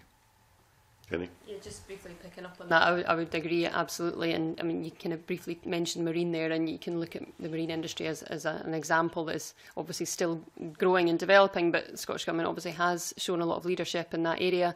A report recently showed that I think with every £1 of government public funding, the marine industry have leveraged £6 of private investments. So absolutely, it's that kind of leadership from government ultimately that needs to be coordinated right across the whole heat sphere, which I think you rightly alluded is very complex. There's a lot of different organisations, a lot of different sectors interested in this area. These three just some examples, but it needs I think government leadership to really pull all that together.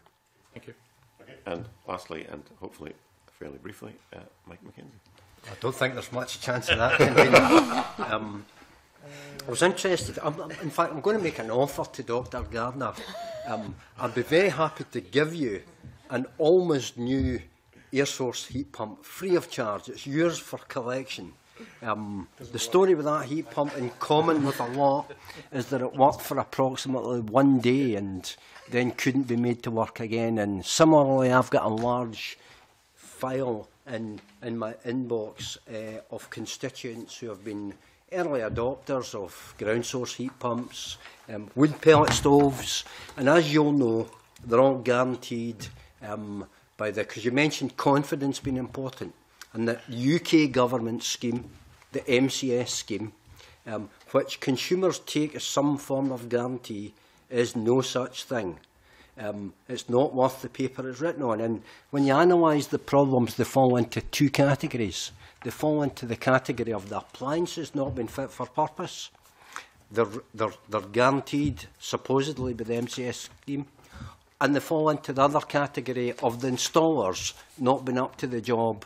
And once again, the guarantee that the UK government provides is the MCS approval of the installers. And again, that doesn't seem to be worth much either. Would you agree with me that it's critically important that this UK government MCS scheme is made fit for purpose if we're going to persuade consumers to take up these various technologies that can both help reduce fuel poverty and meet our carbon targets? And then, in the face of that scheme not being fit for purpose, it's extremely difficult for the Scottish Government to achieve the renewable heat target. Yeah, go for it. It's down to me, but I'm happily... All I would say is that yes, there have absolutely been difficulties with the MCS. It's been an issue that we've been concerned with, and yes, we would obviously be keen to make sure that that scheme works, because it has to work to ensure that the installations or the public have confidence in those installations. But it is still only part of the picture as well, and that it is just the domestic or business scale technologies, and when you look at including things like district heating, maybe that is an area that the Scottish Government can do more in terms of providing that leadership. So it's a complex picture, but I would agree with the point about the MCS. Yeah, thank you. Well, just to echo that, but also to say that if the MCS is failing in that regard, then it's failing the UK, which equally has renewable heat targets. Indeed. The Scottish Government, I know, Energy Saving Trust has done a piece of analysis that looked at what the effectiveness was of air source heat pumps in different property types, building an evidence base and advocating for improvements to an accreditation scheme or an MCS scheme that will give greater confidence to the rollout of these technology types is clearly very important. Jenny Hogan wants to come back in. Briefly as well, in relation to that point, air source heat pumps is a technology that, as Sam has mentioned, has a big future ahead of it. The national grid scenarios show that heat pumps in general are likely to provide a big part of the sector's growth. There is one area though that the Scottish Government could be doing more, I think, in that area is on the planning side of things, where actually the rest of the UK is leading on providing air source heat pumps permitted development. The Scottish Government, though, unfortunately doesn't. So again, that's an area that we could be working a bit harder on, I think. Absolutely agree with you on planning. Again, just on this theme of certainty though and confidence, I'm sure Dr Gardner will agree with me. You referred to the domestic RHI, the commercial one's been in operation for a number of years, but the domestic one was delayed and delayed and delayed. I first heard of it 10 years or so ago, and that both installers and consumers who were hoping to install these technologies do their bit for the environment and so on were perhaps sent the wrong kind of market signal, especially when you consider that what the UK government did to solar PV when they reduced the feed-in tariff from 43 pence overnight to 24, and then the ink had hardly dried in the paper and it was reduced to 16 pence. And when you look at small-scale hydro and degression rather, and how that's I think one of these new made-up words, degradation, but how that affects the viability of these schemes, that's if or when they may get grid access. Surely in terms of us taking forward this agenda We need the UK government to provide confidence and certainty. And given that the Scottish government's position is to try and provide complementary funding, don't you have some sympathy for the job of the Scottish Government? How difficult it is to bring forward these good things that we all agree ought to be brought forward in the face of such uncertainty coming from the UK Government? Surely that's the biggest factor. I can pick on that first. Basically, that just goes back to one of my initial 3 points was that, yeah, of course, we are in a GB market and that we do need leadership at the UK level. So absolutely there's a role for the Scottish Government there in working with the UK and, where necessary, putting pressure on the UK Government to ensure that we have foresight of targets, so a decarbonisation target, ideally a renewables target for 2030, and foresight of the levy control framework.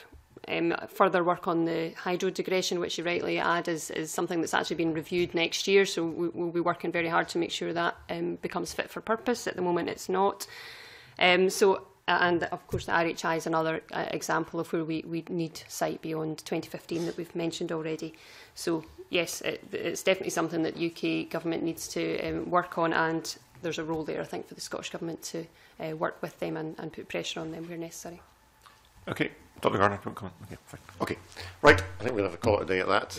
It's been a good session. Thank you all for coming along and assisting us with our budget scrutiny, and we're grateful to you for your contribution. We'll now have a short suspension before we move on to next business, which I think is in private session.